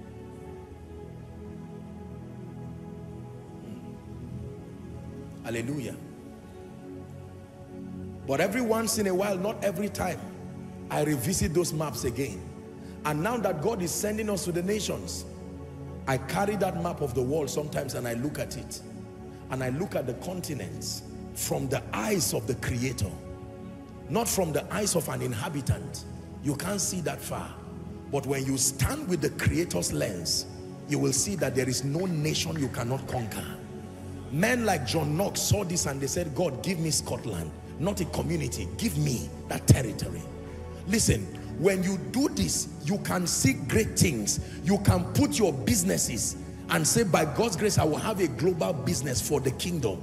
People will laugh at you. It's not an attack. It's a usual thing with men. Men are permitted to laugh until your result bail you out. Provided you have not produced result, don't be angry that men laugh and mock. Mockers are a natural pathway to greatness. If you don't find them, you're on the wrong path. Their presence validates that you might be doing something right. So you continue. But when you emerge, you get that thing to your consciousness, you will marvel and wonder at what happens to you. Hallelujah. My dear friend, Pastor Shola, when his church got burnt, we went for a conference in his church, and Pastor Poju said something, just a brief session before I came up to preach. And he said something within a few minutes, but it was such a profound blessing. He told the church then, he said, take away the memory from your mind of a burnt church and see a great church that God is building. As simple as that statement was, I said, this is it. The Spirit of God quickened that statement. While we look not at the things that are seen. You have been seeing your disappointment. Every time you look at your passport, you remember the visa you didn't get. You look at the situation and you see yourself as a beggar forever. You see yourself as a weak man of God in competition with other men of God, or getting angry. That is the reason why it keeps you like that. You need to wipe that vision out of your mind. You must have control over your meditation. Finally, brethren, Philippians chapter 4, I believe in verse 8, whatsoever things are pure, whatsoever things are true, whatsoever things are honest, whatsoever things are just, whatsoever things are pure, whatsoever things are lovely, whatsoever things are of good report, if there be any virtue, if there be any praise, Koinonia, help me, think on these things. Anything that is outside this list, the Bible is giving you an advice that meditating on them is a risk to your destiny. Number 3, manifesting spiritual realities. Can we continue? I want you to listen to point number 3 very carefully. Mix the truth you know with faith. Mix the truth you know with faith. Hebrews 4 and verse 2. Mix the truth you have found that has entered into your consciousness. Mix it with faith. For unto us was the gospel preached, as well as unto them. But the word preached did not profit them, not being mixed with faith. What does it mean to mix? Combine. Combine your meditation with faith. What is faith? Your obedience. Your actions of obedience. Obedience to the conditions that connect to the promise. Every speaking of God I have taught you here has conditions connected to it. Listen carefully. The profit point of your Christian adventure is when you find the truth, meditate to create conviction, and then you engage, you mix with obedience, faith. Most people do not obey scripture. They want the results, but they are not willing to obey. To obey means you have to embrace the spirit of wisdom. What does the Bible say you should do that connects to the promise you are looking for? For instance, the Bible talks about laziness and begging, how that both of them are related. So when you meditate on the fact that the Bible says a diligent hand shall be made fat, is that true? What is your point of obedience now? Whatsoever your hand findeth to do, that is in righteousness, you do as unto God. So you can go and get the job, even though it's just 40,000 or 50,000. You are obeying. You are walking in keeping with the law of diligence. that there is a relationship between increase and diligence. There is he that scattereth and yet increaseth. There is he that withholdeth more than is meet and tends to poverty. Okay? What then is the action points there? That means I will give.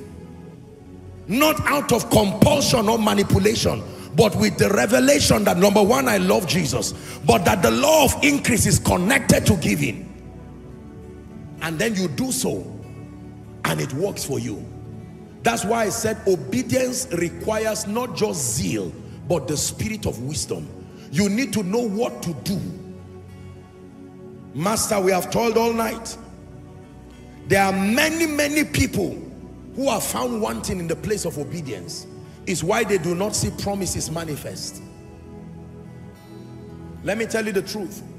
As much as I sympathize with the many things happening around our nation, there are people, even if dollar were 1 naira to $1, they will still be poor, because their problem is not Nigeria, nor whatever government is in power. I'm not a politician.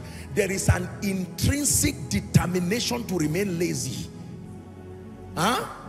Jesus said the poor you always have with you. Is your own responsibility to exempt yourself. There are people who are very lazy.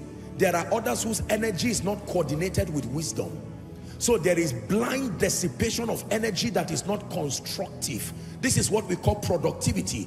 Channeling your energy with intelligence so that you produce specific outcomes. You don't waste energy and resources. Are we together? Yes. This can be true for ministry. As a man of God, you cannot sit down lazing around, being everywhere, talking, gossiping, jumping from pillar to post, and you want God to trust you with the destinies of many. You don't sit down to pray. You don't sit down to learn. You don't open up your heart to grow. God is not a scammer. He's not a fraudster. He's in a business of using serious people, not just available people. It's wonderful to be available, but you must also be usable. Are we learning now? So most of us are found wanting. Someone after this meeting, you need to get angry and tell yourself, this week I must start something. If a job does not come, by the Spirit of grace, I will read a book, I will watch something profitable online. I will get up and go and look for, there's a land that my brother has. I will start farming this week. Let me farm and fail, no problem. At the point of obedience, that's when the miracle comes. He told the 10 lepers, go and show yourself to the priest. The Bible says, as they went. Say, as they went. One more time, say, as they went. The miracle happens at the point of obedience, not before obedience. Maybe there are people here God has spoken to sow certain seeds according to the revelation, and Isaac sowed in that land in the time of famine. And you are there giving flimsy excuses. Time will pass, the famine will finish, and you will remain broke. When God put it in my heart to do some of the things we are doing now, I became excited because 1, I love Jesus sincerely. 2, I love you with all my heart. 3, I love myself with all my heart. You see that? That in my obedience is my rising. I don't rise because I'm a man of God. I rise because I'm a practitioner of the truth of God's word. Koinonia, are we learning? Obedience. Obedience. Obedience. Provided you camp around disobedience, I guarantee you under God, there are certain realities you will never see manifest in your life. You can do eye service, but eventually your life will show that God has marked your script and has found you wanting. Are we learning now? Yes. Obedience. For some of you, your point of obedience can be to obtain the grace to start being diligent in consistent, fervent prayer. You are a man of God. You are trusting God for increase. Go back and settle down. Some of you, you are leaders that God has called. He's shown you that you are going to be a global leader. With the level of intellectual deficiency you have, it will be a risk for God to trust you at certain heights. Therefore, increase your capacity. Go and borrow vessels. if it means going to get certain certifications to add to your pedigree, your qualification, to give you that edge with respect to what he's called you, go for it. Lazing around and envying people in anger will not solve your problem. Are we together? Getting angry at another man's farm will not make your farm suddenly become green. You will sit down there while weed is growing on your own farm as you are pointing fingers on people who are plowing their farms with diligence. I don't like this family. I'm sure that they met witches and wizards to rise. The man returns late in the night, finds you sleeping, wakes up early in the morning, you are still sleeping, returns in the afternoon, finds you gossiping, and what a witch.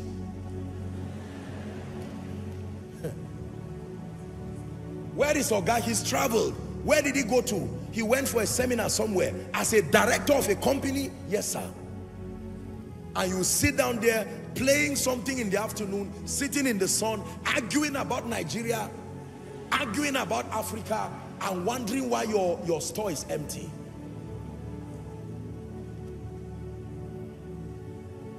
Next time you say, I will never be poor, the meaning of that is that I'm determined to do what will make me never to be poor. If you don't finish that statement, you lied. Are we together? Praise the name of the Lord. Faith. I release the grace for obedience upon you. Shout a believing amen. The grace to walk in keeping with the truths that commit God to perform on your behalf. May that grace be released upon you. If it is the giving grace, may it be released upon you. If it's the praying grace, may it be released upon you. If it's the fasting grace, may it be released upon you. If it's the grace for diligence, may it be released upon you. If it's the grace for value and productivity, may it be released upon you.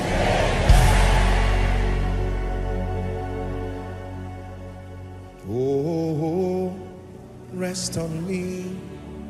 Oh, rest on me.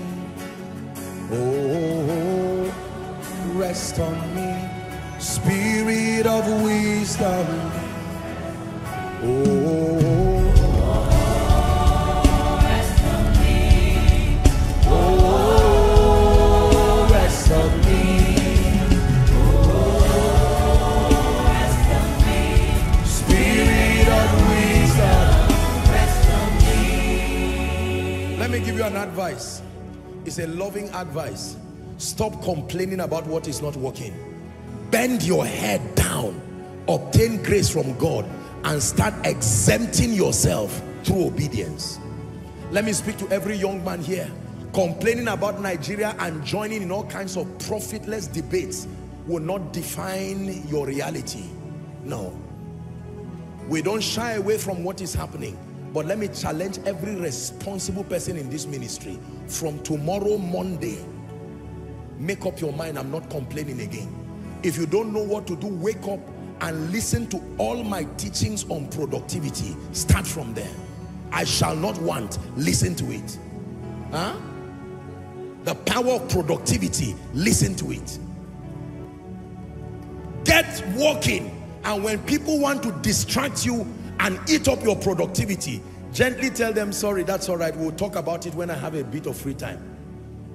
Today is Monday and you are busy already. Tell them I came to church and I received an apostolic, a priestly, a fatherly counsel that complaining does not increase. It only brings people down. Are we together now?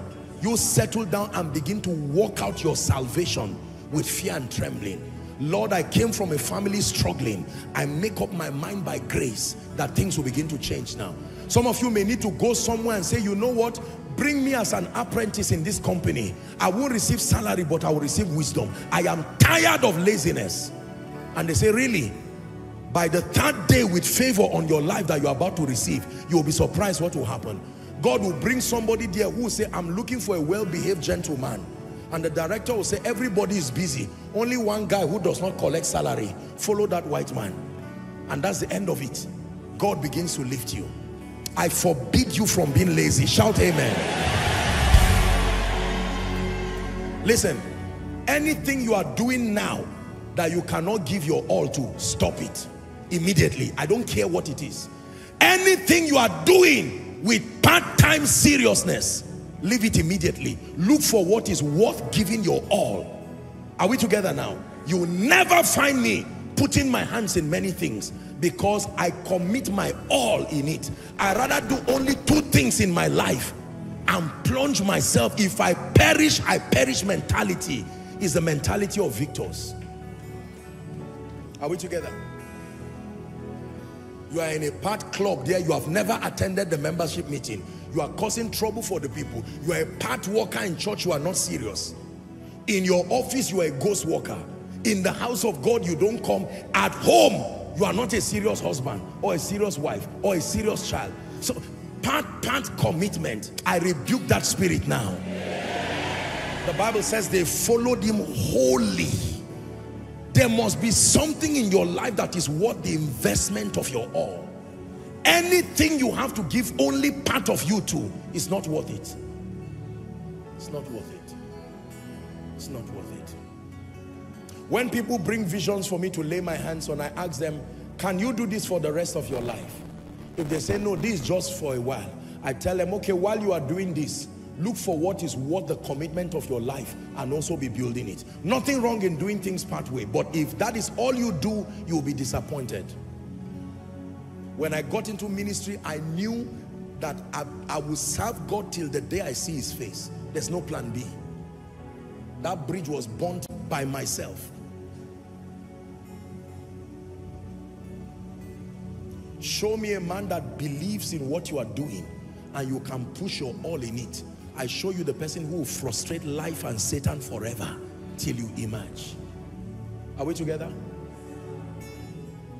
There are footballers who play football as a ministry. They train, they give their best. There are those who are just looking for money. Nobody invites them because their passion betrays them. There are business people who are out to add value before profit. They give their best. Even when the business is not profitable, they continue because what drove them was not just profit, it was impact. So eventually God rewards them. But there are others who from day one, they are looking for money. So they compromise even at the detriment of their own integrity, provided money will come. There are people today who can do anything that you know, provided it will bring money. Anything. No, you cannot live like that. There are people who will do anything to make ministry work. Anything. And when I say anything,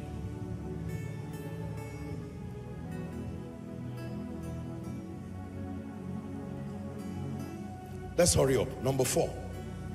What is the 4th key? Pay attention to this one. I sense that there will be a stirring in the spirit as I teach on this 4th one. Are you ready?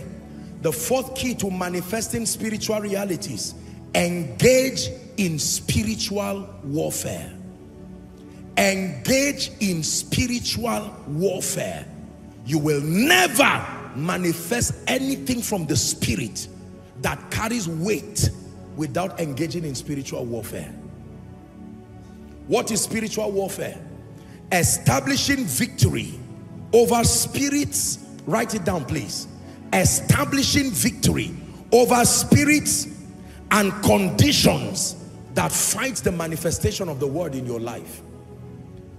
Establishing victory over spirits and over conditions that fight the manifestation of the word in your life. In your life means in your ministry, in your home, in your business, in your sphere of influence. 1 Corinthians 16:9, spiritual warfare. My God. My dear people, believe this. Believe this. There is a warfare dimension to transporting realities from the spirit to your realm. For a great door, let's read together, 1 to read. For a great door and effectual is opened unto me, and there are many adversaries. I've taught you here, for every door that is to be opened, There are adversaries. There are adversaries. There are adversaries. 1 Thessalonians chapter 2 and verse 18. 1 Thessalonians 2 and verse 18. Engage in spiritual warfare. Paul is speaking and he says, wherefore we would have come unto you, even I, Paul, once and again. I tried and tried and tried, but Satan himself, not a demon spirit, hindered us. Satan still fights the manifestation. Listen, all unclean spirits are stubborn spirits. All demonic unclean spirits are stubborn spirits. Meaning, just because the word says they should obey does not mean they will obey. The same way the executive arm of a government, they pass a decree, but it does not mean defaulters will obey. They are aware. That is the reason why law enforcement agents are released. The basis for the function of law enforcement agents is what the executive have passed. Is that true? Or legislature, whatever it is. And then when it is passed, they now catch you wanting, and the basis of their punishing you is to let you know you have defaulted an executive order somewhere. For instance, stay at home for sanitation. If you default and they catch you, they will tell you you are aware. Are you aware? Yes, sir. If you are fortunate, they pardon you. If you are not, they will find you and you will go to jail. That's how it is. When God says you are a blessing, Satan says, what did he say? No. We will fight it. They first come to you to find out whether you are aware and you believe. Then they find out whether it has become a reality in your consciousness. Then they find out whether you have obtained the grace to obey. If there is no point, they will attack you directly for no reason. The reason why Satan attacks primarily is because he's Antichrist and he's a thief that comes to steal, to kill, and to destroy.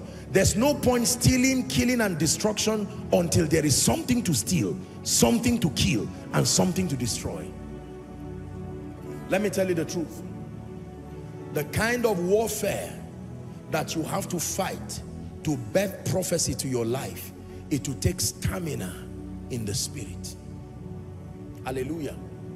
It is the reason why you see us pray. It is the reason why you see us engage. Behind the physical manifestations that you see, ladies and gentlemen, look at me. Do you know the warfare that Satan puts up just to get you to come here, to hear what you are hearing now? You think the devil will leave you to come to your house just like that? But thank God for men and women who understand the art of the altar. Praying and say, Lord, everyone who should come and hear this word, they will come by the Spirit. So even when your car does not work, just when you are getting offended, your neighbor says, I'm coming for Koinonia today, let's go. There's no excuse. It's not a coincidence. It was engineered by priesthood. Say spiritual warfare. A family that does not pray will become a victim of Satan. A couple that don't pray will be a victim of Satan. A mother that does not pray will have her children turn into armed robbers and all kinds of people. A father that does not pray is like a man who opened his gate and say, if you are a thief, just come in. You are welcome to this house. Because if your house is not a house of prayer, I have taught you, it becomes a den of robbers. A believer who does not pray, among many other disadvantages, you become a victim of the arrows that fly by day, the noisome pestilences, the destructions that waste in noonday. Someone shout minus me. Let the devil hear you. Oh, as the arrows fly from wherever. You know, there are all kinds of missile technologies today that the army uses, that sometimes when you fire a rocket against a nation, as they detect it, they counter it immediately. It's been programmed. It will explode that thing in the air there and then fire another rocket following the trajectory where that thing came from. Come on now. To backfire back to the place. As I said this thing, it just moved something in my spirit. Back to where it came from. Shalakaposia. Any man that programs anything against your life, in the name that is above all names, he returns back to that devil this night. He returns back to that devil that night.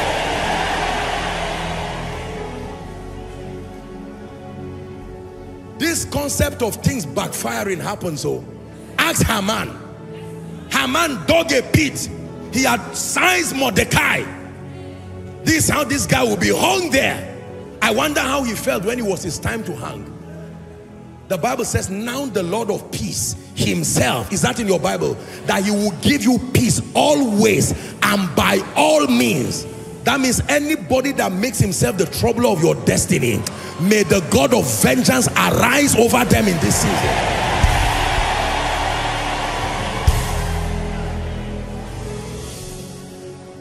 Anybody that has vowed that provided he's alive, your family will not laugh, your family will not smile. I say it again, by the God who sent me, let the sword of vengeance descend upon them this week. Descend upon them this week. Hallelujah. I was once told the story of a young lady, true story. I don't know, I think it happened, I hope I get the whole story. It happened because of jealousy and envy, I think. Maybe some woman, I was told, stamped her feet and beat her chest in the front of the lady and said, provided she's alive, that girl will not go forward. It will only work if you have not met power. Did you hear what I said? I believe in power. Oh. I really believe in power. We are wasting the time of God's people without power. That coalition from anywhere, while they make those enchantments while you are sleeping, this family should not rise. This family should not rise. From nowhere, like thunder from heaven, Kabarus Kadiata, a power greater than all powers descends from the realm of the spirit with a manifestation in the physical realm and will scatter every plotting of darkness. Hallelujah. It doesn't tire me to share our story when Koinonia started. I don't know who innocently decided to kill himself like that, that they brought charm and hung it outside. When they called my attention to it, in my mind, I said, who is this one now? Huh? You choose your battles with wisdom. Who wants to, you want to kill yourself for nothing? Abba. Even in, there's something called boxing. There's heavyweight. There's a, what's the other one? Middleweight. There's lightweight. It's unfair to join some people together. The person who is a lightweight champion, he's only a champion based on those he's fighting. There are people, when he joins, the way they will punch him once, he will not only fall, he will die. May you be a heavyweight in the spirit. I say, may you be a heavyweight in the spirit.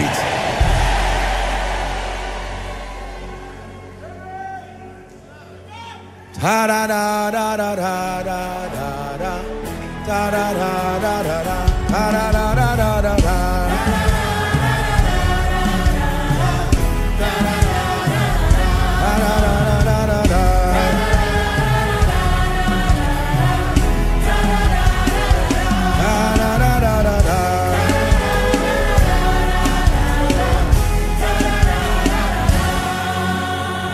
Believers, please hear me. Do not let anything and any teaching, I say this with every sense of love, but with every sense of passion. Do not let anybody make you downplay the relevance of spiritual warfare. If you believe that thing, you have destroyed your destiny. Now, with all due, I love the body of Christ, but I owe you to teach you. Huh? Yes. There is a warfare dimension to living. Some of you, this is where you are now in your destiny actualization. The attacks in your life don't have a reason. And if you keep quiet, saying, who did I offend? Have you said that thing before? Hello? Let me answer that question. You don't have to offend anybody. Just be born. Who did Moses offend? Who did Jesus offend? Provided they were born. The moment there is a prophetic word over you, whether you invite the devil or not, he will say, we have heard that there is a man of God rising from this family. Where is he? We've heard that there is somebody who is going to carry the grace to take this family out of shame. Satan does not look for everybody. Everybody will be his victim. But pending on the urgency, there are people he knows. If I attack this man, it's equivalent to attacking everybody in that family. So don't say, who did I offend? He will come knocking at your door. Hello, sir. I hear you are the firstborn in this family. I've come to destroy all the ladies, to destroy the man. Don't shut the door in fear. Open the door and tell him, all right, you will know that there are witnesses on earth. You carry the breastplate of righteousness, the helmet of salvation. Shakata barakosiata, empratos kata preteke berekatosia. Who art thou mountain? Before Zerubbabel, before this family.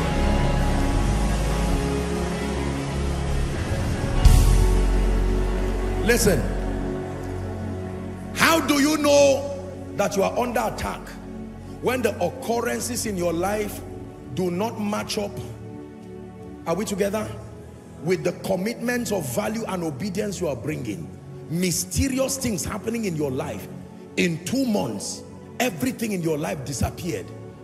You lost your job, your wife lost her job, your child who does well in school, very brilliant child, he's returned with a result that is an evil report, and you are watching. No, sir. Wake that child up and say, this night we are going to do vigil in this house. You carry your lantern, carry your Bible, share one scripture. If you don't know any scripture, look for our teachings, get one scripture from there. Lead your family to prayer. Tell them, pray after me. Father, they repeat, in the name of Jesus, as a family, we declare no enchantment and no divination. Carry your CAC document from your business, place it on the parlor there. Carry your child's whatever it is, place it as a point of contact. In the name of Jesus, my child will not fail. He will not waste my money. Are we together now? 3 days in a row, you had a dream and you saw your wife dying. Call her. I'm not just your husband. I'm the priest of this house. Let me lay my hands on you. Listen, don't think I'm just acting. Do it. This is the responsibility of leadership. While the people are sleeping in your house, wake up and start walking to your parlor, to your bedroom. Your little son wakes up and you say, don't worry boy, go and sleep. But if you want to learn, follow me, because one day you will learn too. Lay hands on everything in your house. You had a dream that your car crashed. In the name of Jesus, what God gives is for good. Every good and every perfect gift. God will not give me what will kill me. In the name that is above all. Are you hearing what I'm saying now? You are about to have a meeting with people and you know they are not born again. What makes you believe they will not tie charms or come with all kinds of things? You are a Christian, but they are not Christians. And someone comes to sit down, spend the whole night enchanting your name, send forces to your office before their arrival. By the time those forces are coming, they will see light and angels. They said the same way you were praying, he was praying too. Hallelujah. Come to Koinonia, destroy Apostle and destroy Koinonia. It's a joke. Before you rise, come on now. Before you rise, here comes that fire. The same fire we were furnished out of. The same fire that protected Shadrach, Meshach and Abednego is the same fire that can kill and destroy too.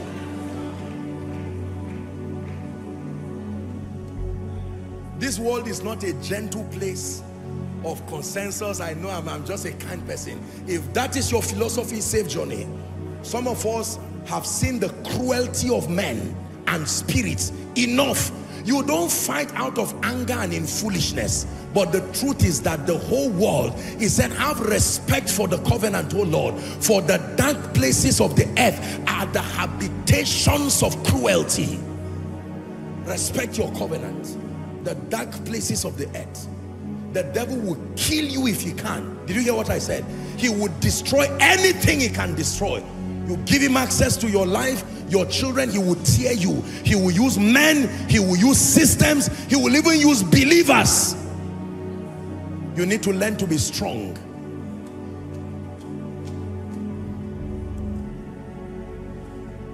I want you to take a minute, just take 1 minute and pray and declare, no weapon fashioned against me will prosper. Please open your mouth and pray. No weapon fashioned against me will prosper. Every tongue that rises against me will fall in judgment. Someone is praying. Parasavas kalabaranta keparasya. Kratakata bragata beleke paruska venda keperest. Krapeke pereke peradosataketa. Pray over your business. Pray over your ministry. Pray over your influence. Pray over the purposes of God in the life of your children. Someone is praying. Shaiska belenta kepraska balakatos.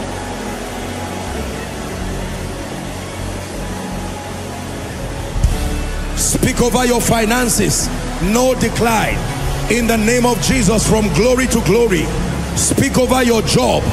All the antagonisms around your office, surely they will gather, but by favor your God will scatter them.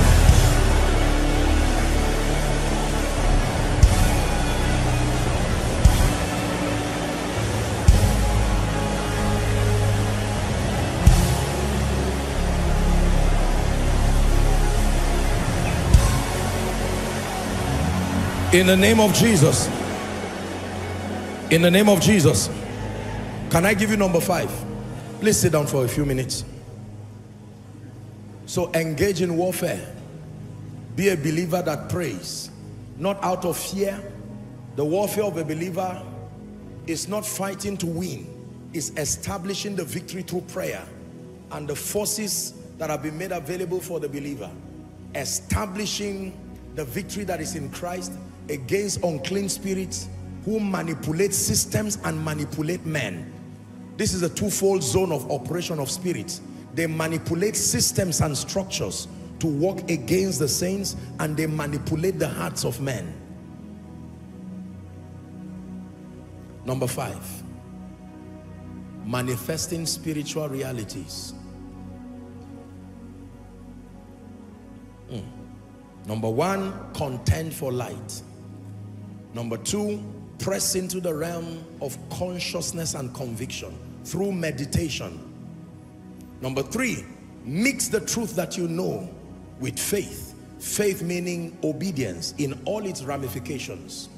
Obedience that commits the word. Number 4, you engage in spiritual warfare, having the consciousness that there are demonical forces determined and assigned by hell to thwart the purposes of God in your life. Pay attention to number 5. This is a very important component. Expect and prepare for the ministry of men.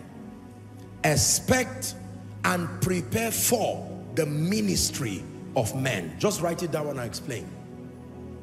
How realities are manifest from the realm of the spirit to this physical realm. You must expect and you must prepare to receive the ministry of men.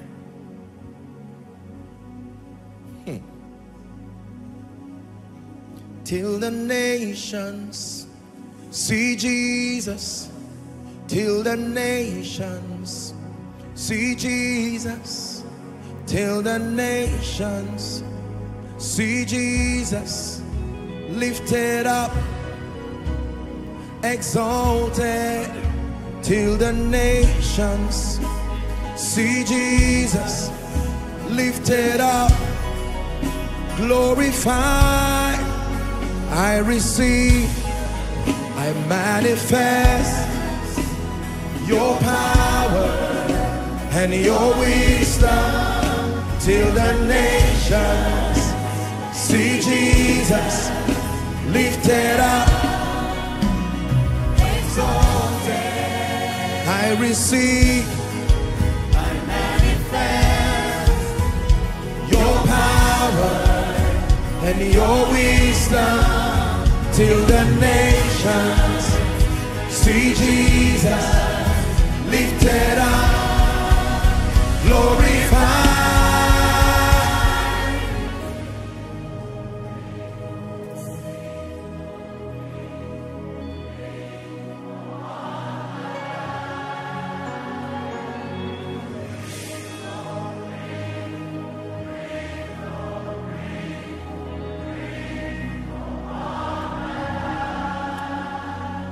Write this down, please.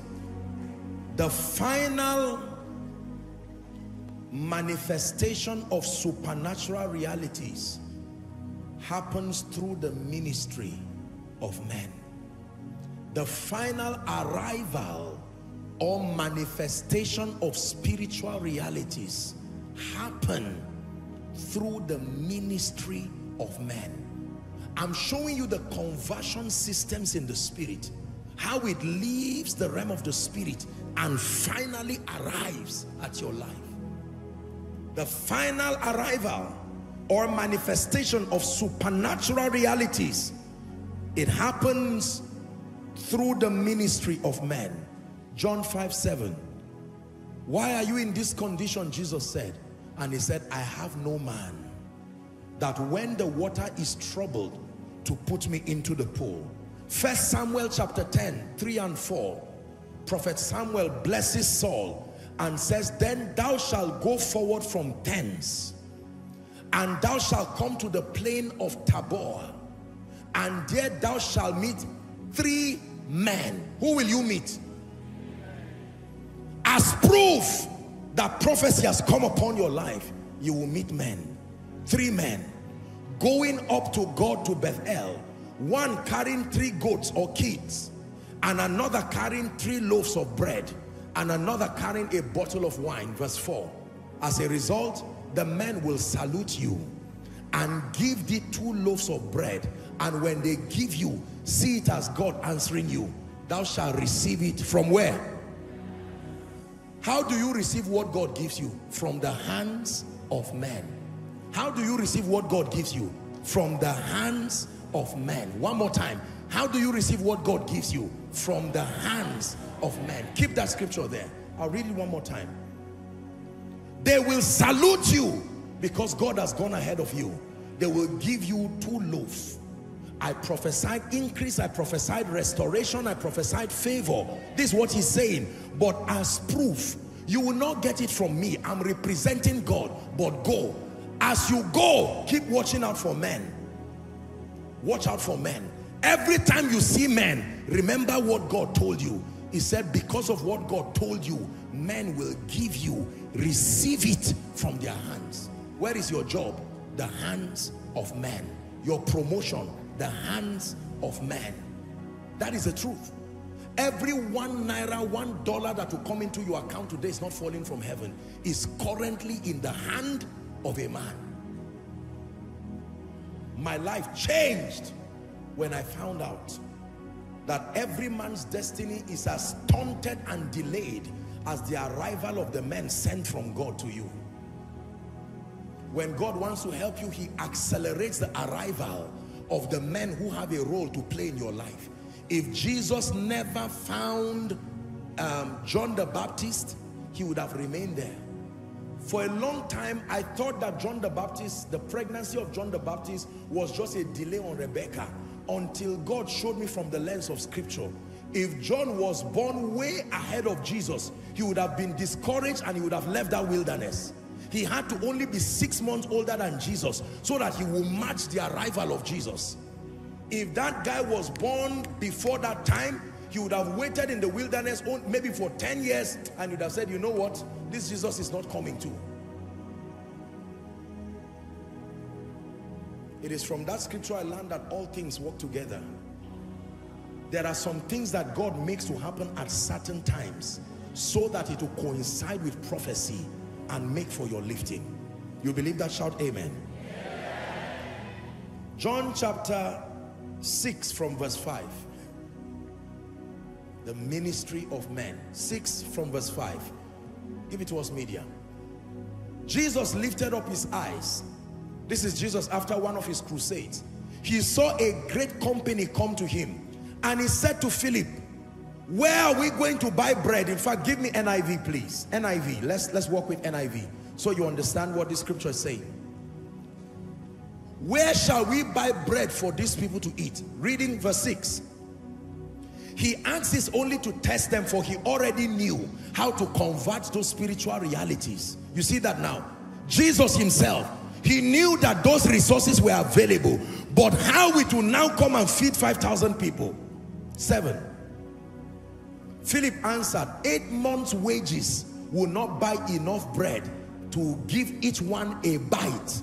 5,000 men, aside women and children. Verse 8. Another of his disciples, called Andrew, Simon Peter's brother, spoke up. Here is a young boy. Say amen. The miracle always happens when men show up. So that when you are praying, you will know how God answers prayer. He answers prayer by sending men. But you must know how to receive the men. Because there are some of you, like the believers that were praying for Peter. They were praying for Peter to arrive. When Peter arrived and he opened the door, they shut the door back and said it was his angel. You need to know how to receive the men God is sending to you. Here is a boy. Even though he's a boy, he's still a man. Some of you will reject him immediately and say he's just a boy. How about the slave girl who brought about the miracle of Naaman? When it has to do with the ministry of men, I'll be showing you a few things. You must sustain the discernment to look beyond the limitations of men. Sometimes the person that God will use to lift you will not be a CEO somewhere. It will be the cleaner in your house. He will say something. There is a miracle service somewhere. Oh, sir, can I ask for permission to miss Sunday? A miracle service where? A ministry called Koinonia. Said, people have been telling me about that thing. Oh, that can be the Spirit of God moving. And you come and sit down outside, fire falls from heaven, and captivity of 100 years, 80 years, 30 years, just like that. And the moment you get healed and you get delivered, the boy says, I just got admission to move to a school somewhere. God brought that boy there as a destiny helper for your deliverance. Are we together? Back to that scripture, please. Here is a boy with 5 small barley loaves and 2 fish. But how far will they go among so many? Don't downplay what God can do with men. Jesus said, have the people sit down. You see where we got the formula for sharing our palliatives? From this scripture. I was discussing with the people when we were having a meeting, and I said, let's go to scripture. How did they share bread in the Bible? The first thing is to tell the people to sit down, because when people stand, they don't listen. So tell them to sit down. If you are not going to sit down, the bread will not come to you. This is where we found it. And there was plenty of grass in that place, and the men sat down, about 5,000 of them. Verse 11, Jesus took the loaves from the man. Watch this. He gave thanks. The supernatural aspect was done by Jesus, but then he now distributed it using men again. It was Jesus that gave thanks, but those who shared it were not angels, they were men. And as they were going sharing it, it was multiplying supernaturally. When you read down to verse 13, the Bible says everyone ate, and he said, gather the crumbs. And they gathered, it was 12 baskets full, and he said, let nothing be wasted. Men can be used by God to take away waste from your life. It is men that are responsible for increase, but it is also men that are responsible for managing the increase so that there is no waste. When it had to do with getting the blessing, men came. Distributing the blessing, men were there. Managing the excesses of people when abundance comes is still men. The final arrival of spiritual realities is through the ministry of men. Watch this now. There are many dimensions of results and promises we seek. I listed a few here. Growth, financial increase, direction, healing, deliverance, get the teachings, jobs, promotions, marital settlement, fruitfulness, receiving the anointing, business expansion, I'll repeat it again for your sake. Growth, financial increase, direction in life and destiny, healing, deliverance, jobs, promotions, marital settlements, fruitfulness of all sorts, receiving the anointing, expansion in business, intellectual growth. All of these resources are men dependent. They are realities that are finished in the realm of the spirit, but they all depend on the ministry of men. I took out time to study from Genesis to Revelation the various manifestations of the supernatural, to find out how many of them did not depend on men. And there were very few in the Bible. For instance, the original creation, a man did not play a role because a man was not even there. You see that now. Jesus or God visiting Solomon, there was no man there directly as we know. So there are a few miracles that were directly, it was God to men, but men did not midwife it. But most manifestations depended on men. Let me list a few for you. The multiplication of men across the earth through Adam and Eve, you find that in Genesis 3:20. He needed 2 men for multiplication to happen. Adam called his wife's name Eve. The Bible called her the mother of all living. The mother of all living. Preservation of the earth through the ark and through Noah. It happened through the man Noah. Without Noah, that preservation agenda would not have happened. How about bringing deliverance to Israel from Egypt? It happened through the man Joseph. How about manna falling from heaven? It was at the instance of a prophet called Moses.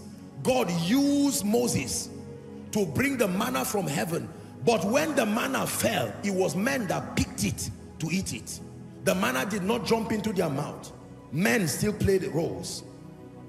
In 2 Kings chapter 6, 5-7, when the axe head floated, it took a man as a prophet called Elijah. And the Bible says that when he prophesied and the axe head floated in verse 6, he told them, he said, now that I've brought it up, he said, pick it up. Verse 7. Therefore he said, take it up. I have brought the miracle. The axe head is now floating, but it took a man to pick it up. If they left it, the miracle would not be complete. How about Samaria's supernatural deliverance from famine? It took the man, Elisha, by this time tomorrow. It took men, 4 lepers, that the Spirit of God moved upon them, right? And then it took men to pack those resources to Samaria to fulfill that prophetic word. How about the deliverance of Nineveh? It was through a man, Jonah.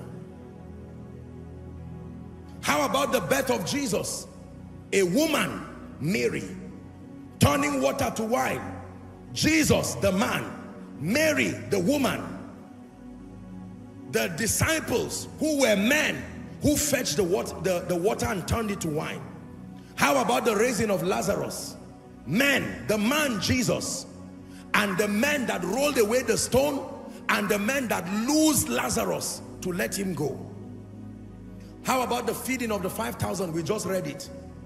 The young lad, Andrew, the disciples, Jesus. I'm showing you the ministry of men. How about the triumphant entry to Jerusalem? Luke chapter 19, 30-35. Just write it for reference. The triumphant entry. Go to a village and you will find a donkey that no man, not even the owners, had ridden upon. Lose it from a man, as a man, and bring it to a man called Jesus for his triumphant entry. When the owners asked in verse 33 and 34, said, the master has need of it. And he said, all right, fine, I give it to you. How about the burial of Jesus? The body of Jesus, like you have learned, was hanging on the cross. But redemption was not complete until a man had a role to play. Joseph of Arimathea, used his influence as a man, used his virgin tomb as a wealthy man to bury Jesus, for the burial and the resurrection to happen. How about announcing his resurrection? John 20, 16 and 17. Mary of Magdala, we call her Mary Magdalene. Hallelujah. When she heard it, John 20, 16 and 17. Mary, she turned herself and said, Rabboni, which is to say, Master, verse 17. Jesus said, do not touch me, for I am not ascended to my Father. But you, as a human, man, woman, go to my brethren and announce my resurrection to them. It took a man to announce the resurrection of Jesus. It's still taking men today, men, preachers, evangelists, missionaries, apostles, prophets, to herald that resurrection. Receiving from men demands the following. Please write. Number one, you must know the value and the role of men in manifesting spiritual realities in your life. Receiving from men demands the following. Number one, you must know the value and the role of men in manifesting spiritual realities. Koinonia is excelling today not just because God said so, but because of the ministry of faithful, loyal men. Men in various ramifications. Number two, receiving from men demands that sometimes you may look beyond their frailties and limitations. It demands that you may look beyond their frailties and limitations. 2 Corinthians 4:7. There is this treasure in earthen vessels. Sometimes the man who holds the key to your destiny may be an angry person, an angry boss, a temperous person. He will insult you from head to toe before he approves a 1-week leave for you.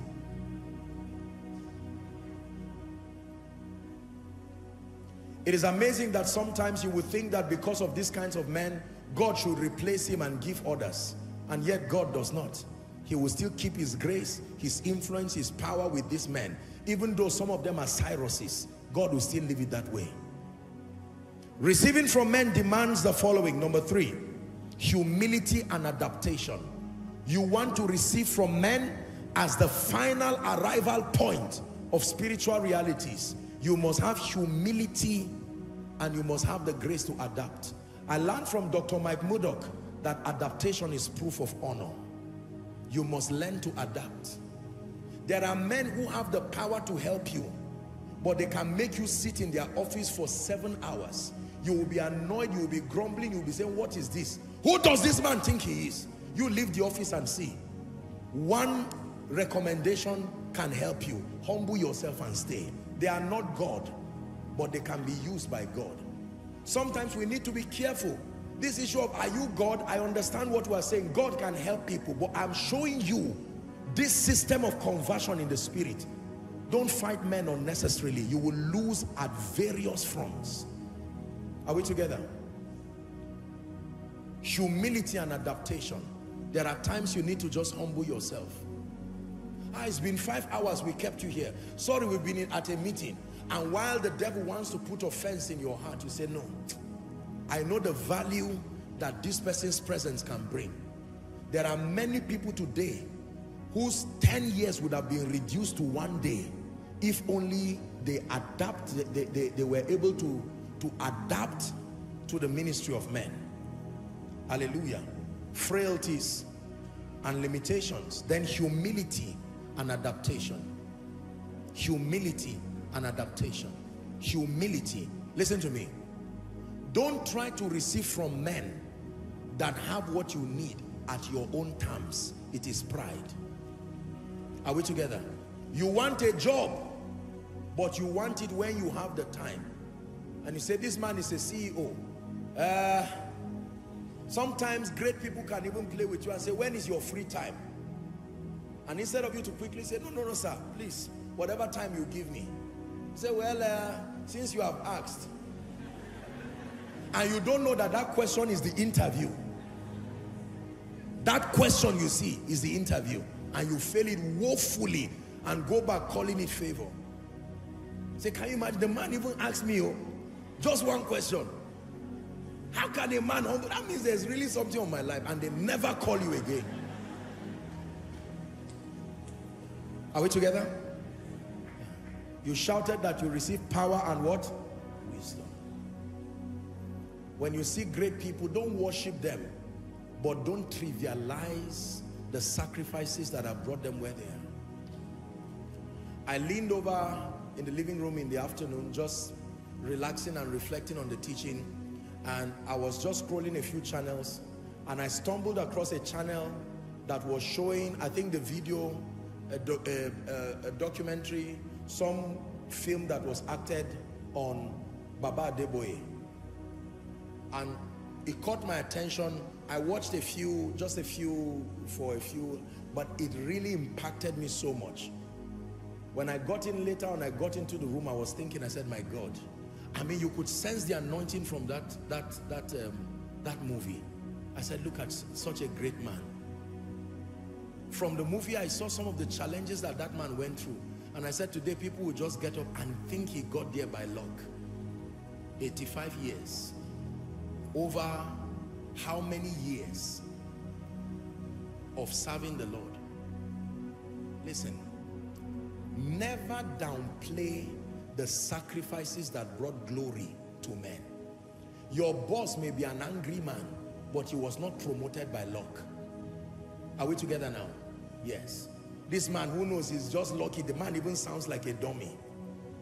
Yet he was working in the civil service before you were born. What made the government or what made whoever to elevate him to that point? Believers always like to downplay the sacrifices of people. You see a great preacher and you say it's just lucky. It's an attitude of failures and losers. Nobody has sustainable result by mistake. I'm sharing with you irrefutable principles. Don't. The fathers of faith, my goodness, as I grow in ministry and as God continues to do what he's doing in our lives around the world, I am humbled by the kind of stamina that these fathers had, because many of them were pioneers of these realms. Remember my teaching, followers of them?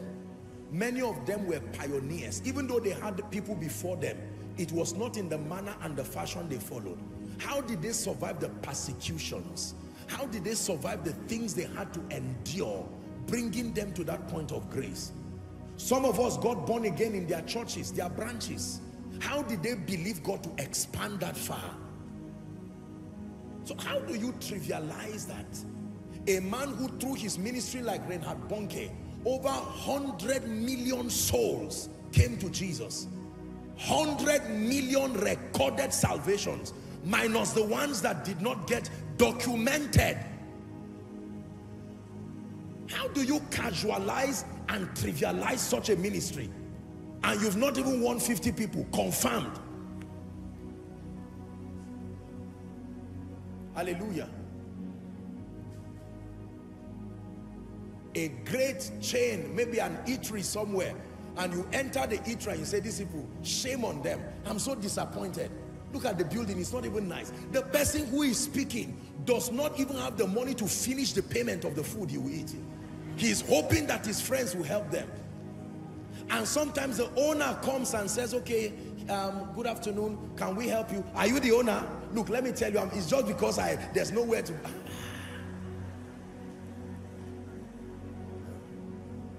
Respect greatness. Respect greatness. Greatness in ministry, greatness in business, greatness in governance. Respect greatness. It is one of the ways to receive from men. I will never dishonor true greatness when I see it, because behind that crown you have learned again and again here are scars, testaments of endurance. Testaments of endurance. Some of these great people may not be as smart as you think they are, but there is a covenant before God that has brought them to that point of grace. Do not ignore it. Do not ignore it. Do not ignore it.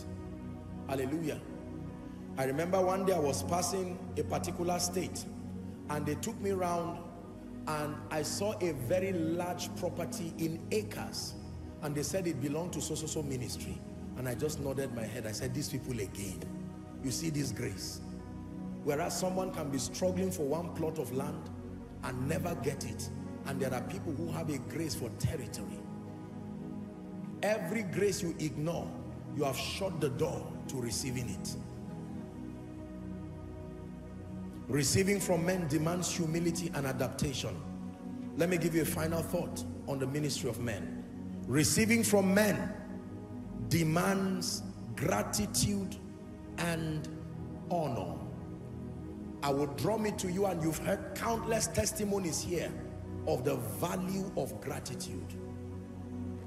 Let me challenge you this week. Find something to tell any boss or any superior you have. If it's a gift, buy a gift and tell them thank you. Genuinely, don't do it pretentiously. Take this as a prophetic instruction. Go to your office tomorrow with a gift. Apostle, you are putting me in an, I hate that man. You will remain there. You want promotion. Humble yourself. Sir, thank you. This is a little token. I bought you a basket of oranges and this, just to say thank you for all that you have done. Thank you for giving my sister a job. And the person laughs and said, I'm busy, we're in a meeting. That's all right, thank you, God bless you. And you say, you see, he didn't even acknowledge me. Don't worry. Do it. Go and tell your superior thank you. Tell your spouse thank you. Don't wait for a Valentine. Tell your spouse thank you. Genuinely and sincerely.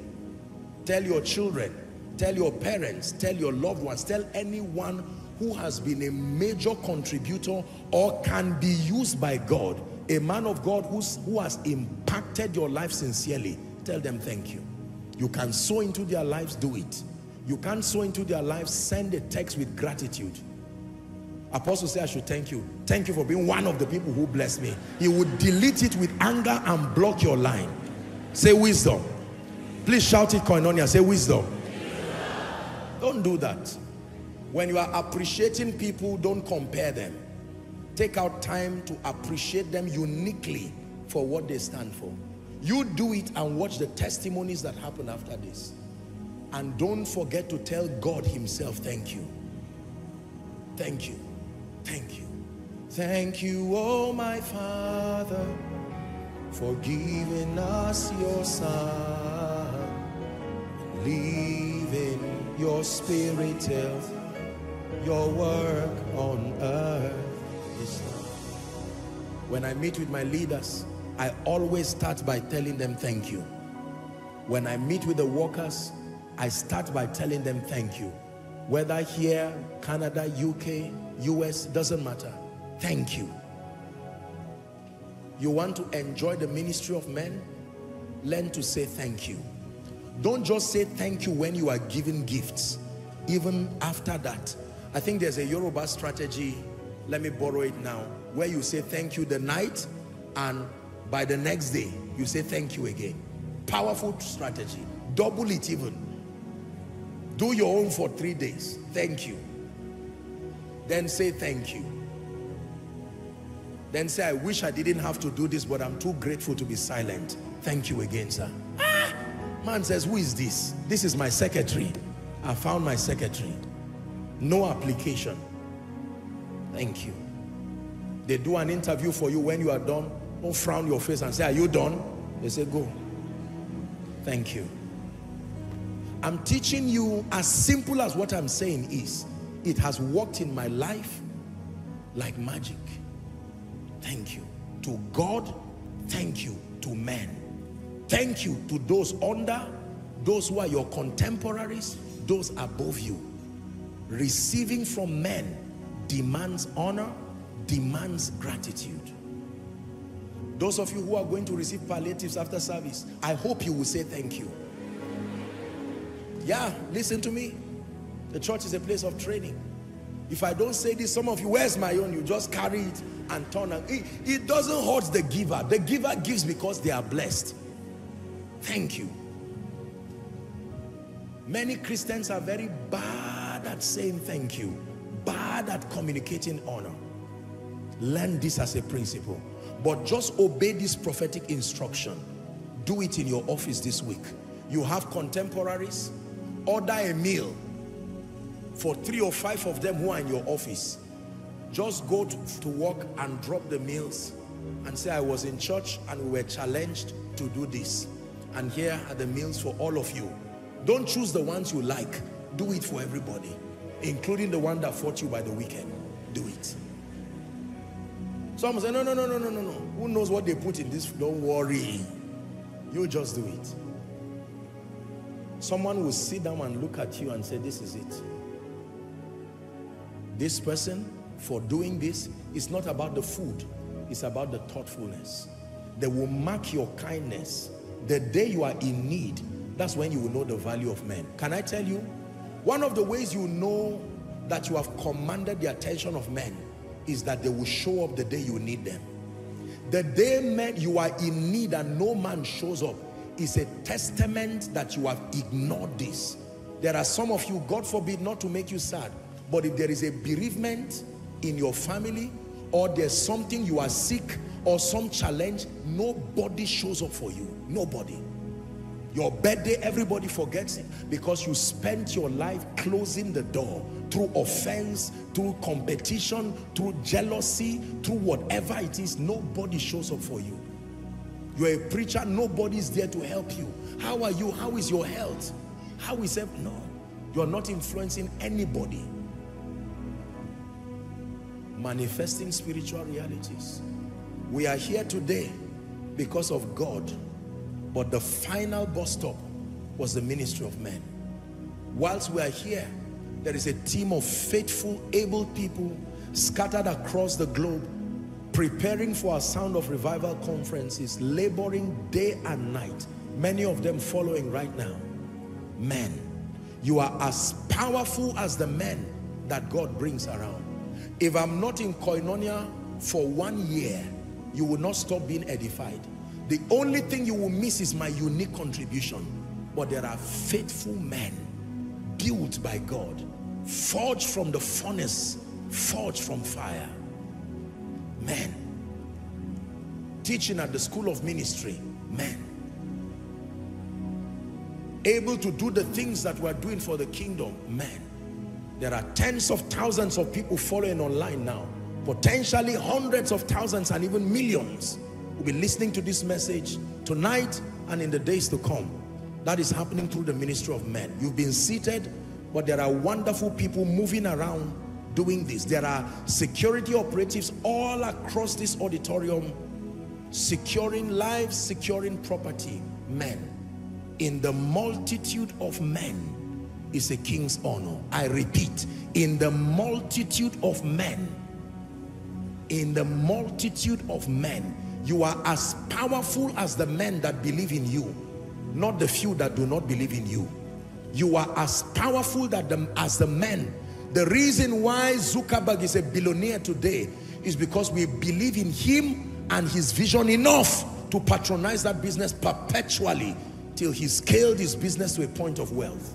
Your business is at the mercy of men, not just God alone. Your ministry is at the mercy of men. Ladies and gentlemen, you are not just here tonight because you believe in Jesus. You are also here because you believe in the vessel he's using. That's why you left your house. That's why our international guests travel from around the world literally every week. There are people coming from around the world every two weeks, every month at least, in this place right now. Don't tell me men do not matter. The final arrival point of everything that leaves heaven, it comes through men. Let me recap for one last time. The keys that transport realities from the spirit. Number one, contend for light.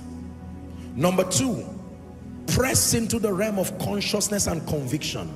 And that happens through meditation. Number three, mix the truth you know with faith. Faith meaning obedience. Obedience in all its ramifications. Obedience as value, obedience as wisdom. Number four, engage in spiritual warfare. The realm of the spirit controls the physical realm. When you settle things in the realm of the Spirit of God can find free course through men, through systems and structures. Finally, expect and prepare for the ministry of men. Take it high for me.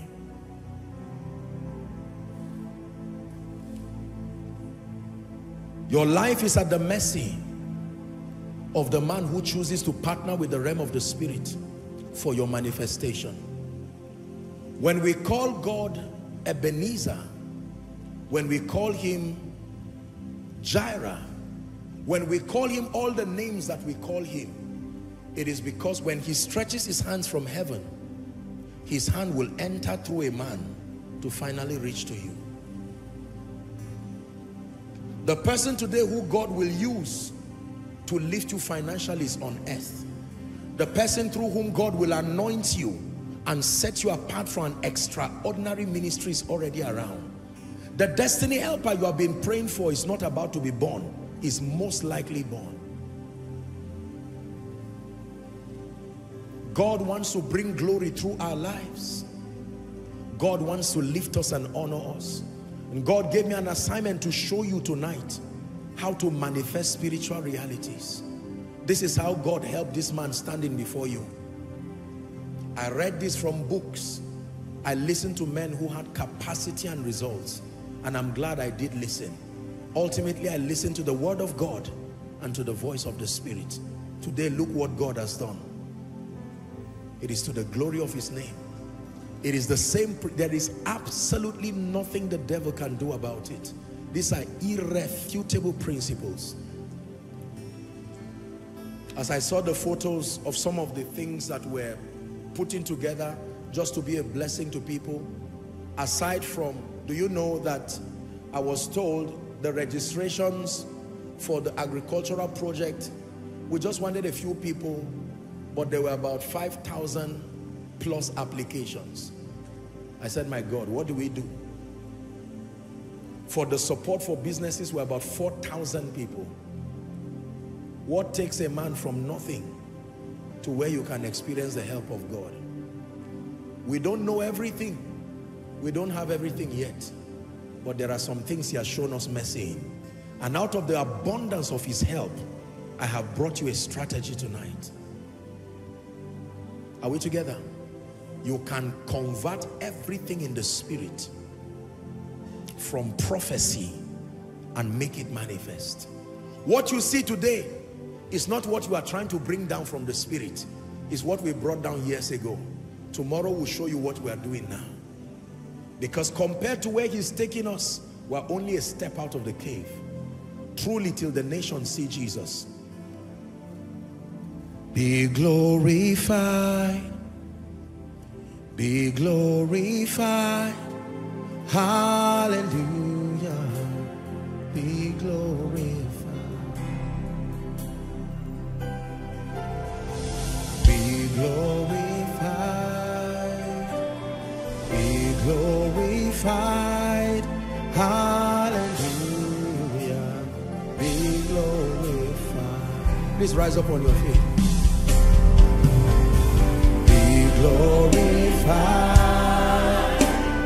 Be glorified. Hallelujah. Be glorified. Sing the South African version.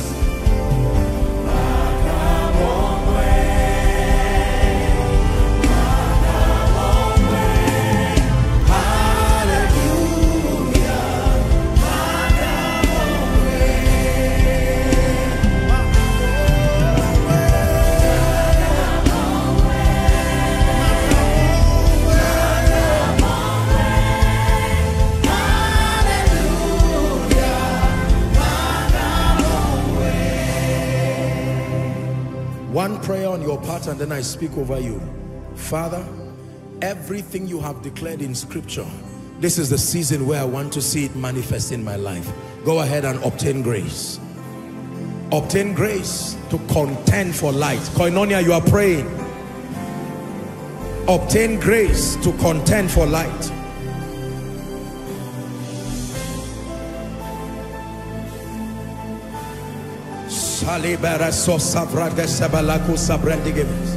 Obtain grace to rise through meditation to a realm that is beyond mental assent, a realm of conviction, persuasion, consciousness. Obtain grace to mix the things that you hear with faith, obedience, value, putting the word to work, satisfying the conditions that commit God to speak in your life.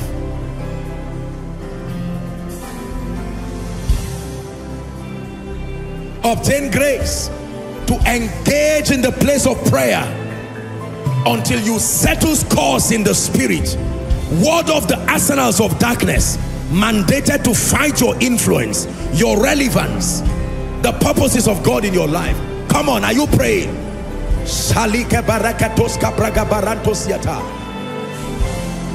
Finally, pray for discernment to be able to engage with men. Destiny actualization is man dependent. Excelling in ministry is man dependent. Excelling in business is man dependent. You are as powerful as the men God bring to your life. You are as mighty as the men that stand with you, stand for you, stand by you.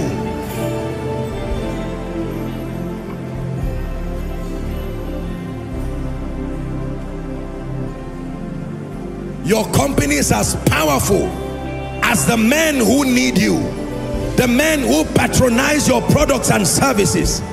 As a man of God, you are as powerful and relevant as the men who are willing and open to receive of the grace of God and the spiritual value that is invested in your life.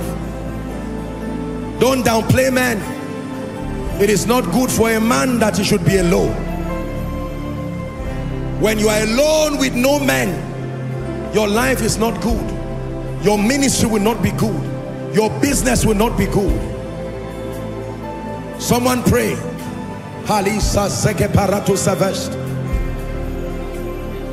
Hallelujah.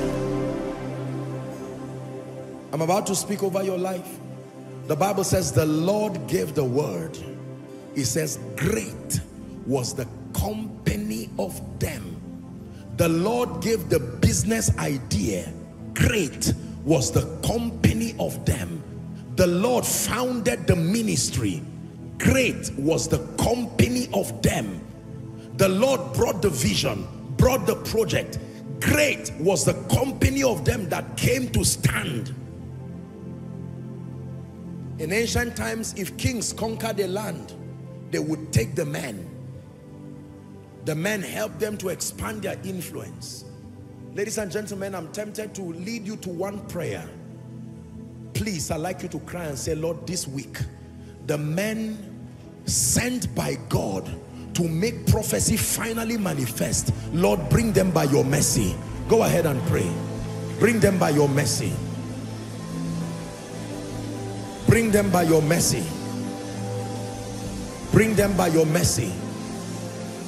The men my business need, the men needed in my ministry, the men needed in my family, the men needed in my destiny, the men needed for my products, my services, the men needed for my vision.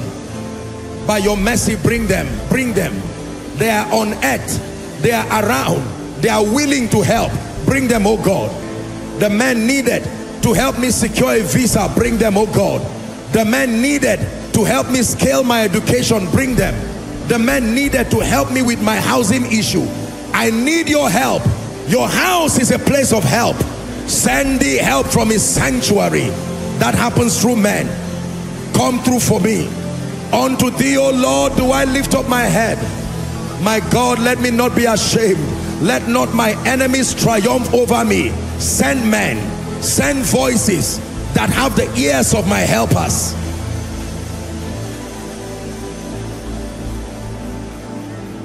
In Jesus' name I pray. I stretch my hands towards you in the name of Jesus. And I want you to receive this prophetic word. By the power that raised Christ from the dead, The grace that backs everything I have taught you today, that empowers you to walk in keeping and see it manifest, may that grace rest upon you. The grace to contend for light, receive it in Jesus' name. The grace that supplies the discipline to meditate until scriptures become spirit and life to you, receive it in the name of Jesus. The grace that empowers you to obey and to obey completely, receive it in the name of Jesus.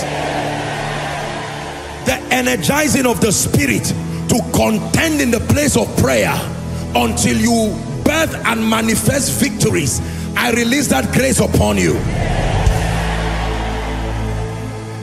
The grace that brings men, that draws men from all the 36 states in this nation, the continents in the nations that make up this continent, and the continents of the earth, wherever your help is, through men, may God gravitate it to your destiny.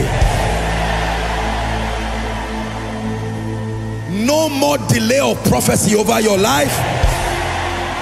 Koinonia, hear me. No more delay of prophecy over your life. Let it manifest speedily. Speedily. Regardless the economic turmoil that is sweeping across the nations of the earth, I pray for you. The men who will put you in a position of advantage to be immune from this financial holocaust, may God send them to your life. The men who will announce what you carry, in the name of Jesus Christ, without struggle, God will bring them to your life. And I pray for you, anybody who has left your life by demonic manipulation, they should not have left. They were helpers, and the devil created a scenario and took them out of your life. I return them by prophecy to your life. I return them by prophecy to your destiny. In the name of Jesus Christ. Look at me, please. No Jesus, no life. No Jesus, no life. You reject Jesus, you reject life. You embrace Jesus, you embrace life. You embrace Jesus, you embrace continuity. You embrace lifting. You embrace deliverance. You embrace healing. You embrace exaltation. It is for this reason that Jesus gave his all and his everything. I'm praying for someone right now that you have never made a genuine decision for Jesus. Do not let us close this service without you running to Jesus. I'm going to count 1 to 5. Someone must have been impacted by this message and is saying, Apostle, I want to make this decision truly. For someone, you are saying, I want to rededicate my life to Jesus. I'm counting 1 to 5. Run. Pack your Bibles, your whatever it is, your bags, everything you came to church with. Don't allow anyone to come before you. Leave your seat and come. I'm counting 1 to 5. I'm running, I'm running, I'm running to the mercy seat. I'm running, I'm running. 2, are you coming? Come.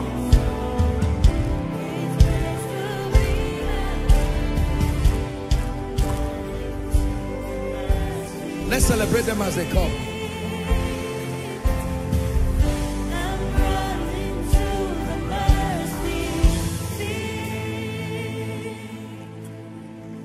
If you know today that if Jesus comes, you are going to hell, come and join them. If you know today you are not sure of salvation, that if the trumpet sounds, you are going straight to hell, come and join them. Don't cheat your destiny and don't waste your destiny. Now today is the day of salvation. The Bible is very clear as to that. Please come. Jesus is able to give you a new beginning. There's no point shying away. There's no point pretending.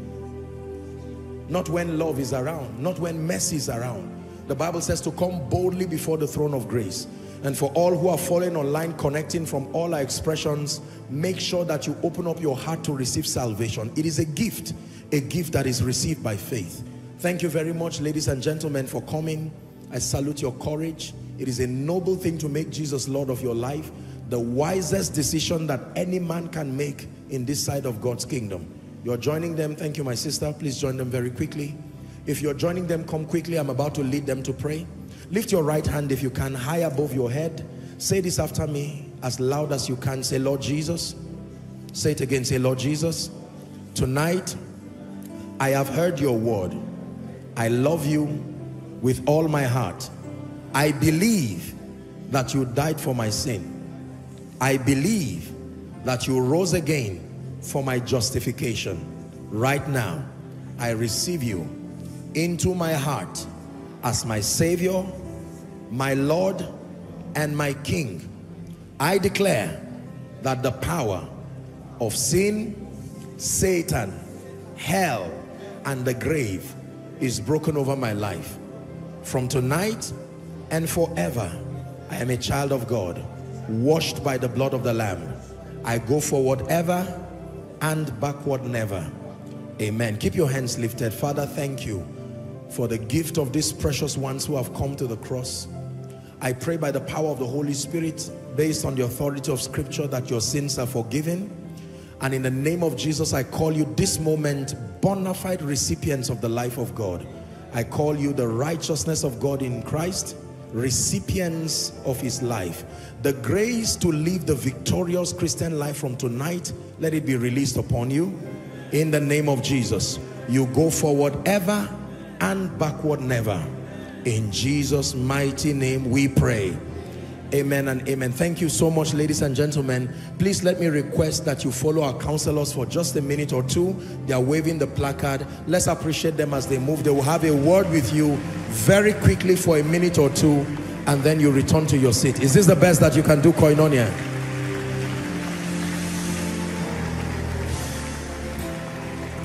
Hallelujah. Thank you for your patience so far. We are fasting on Sunday next week. We're fasting. You can break anything. Children can break from 12 or 2. Adults, for the sake of maybe you can break, let's say 3 or 4, because I know some persons. Let's do 3, 4, because most people will be here already. So those who can stretch through, why not? So we're fasting. Don't forget the prayer points by Saturday night. Look to all our social media platforms and make sure you connect to all our social media platforms. We ask you to connect because we're a family. It keeps us connected, and then we continue to send all and any updates. So make sure if you're not connected to any of our social media platforms, connect and invite others to be part of it, and the Lord will bless you whilst you do that. So remember, we're fasting. By night on Saturday, the prayer emphasis will be sent, and then you have the time to pray, and then come to church. Invite as many people as you can to come and experience God. Have you been blessed tonight? Please go back and listen to this message again and share it with as many for their spiritual edification. Hallelujah. One more time, thank all of you who are here for the first time. Thank you very much for making the time. This is Koinonia, and the Lord will do you good even from tonight's meeting, and hence in Jesus' name. Let's share the grace together in fellowship. The grace of our Lord Jesus Christ, the love of God, the sweet fellowship of the Holy Spirit, rest and abide with us now and forever. Amen. Surely, God's goodness and mercies follow us all the days of our lives as we dwell in the house of the Lord forever and ever. Amen. God bless you. See you on Sunday.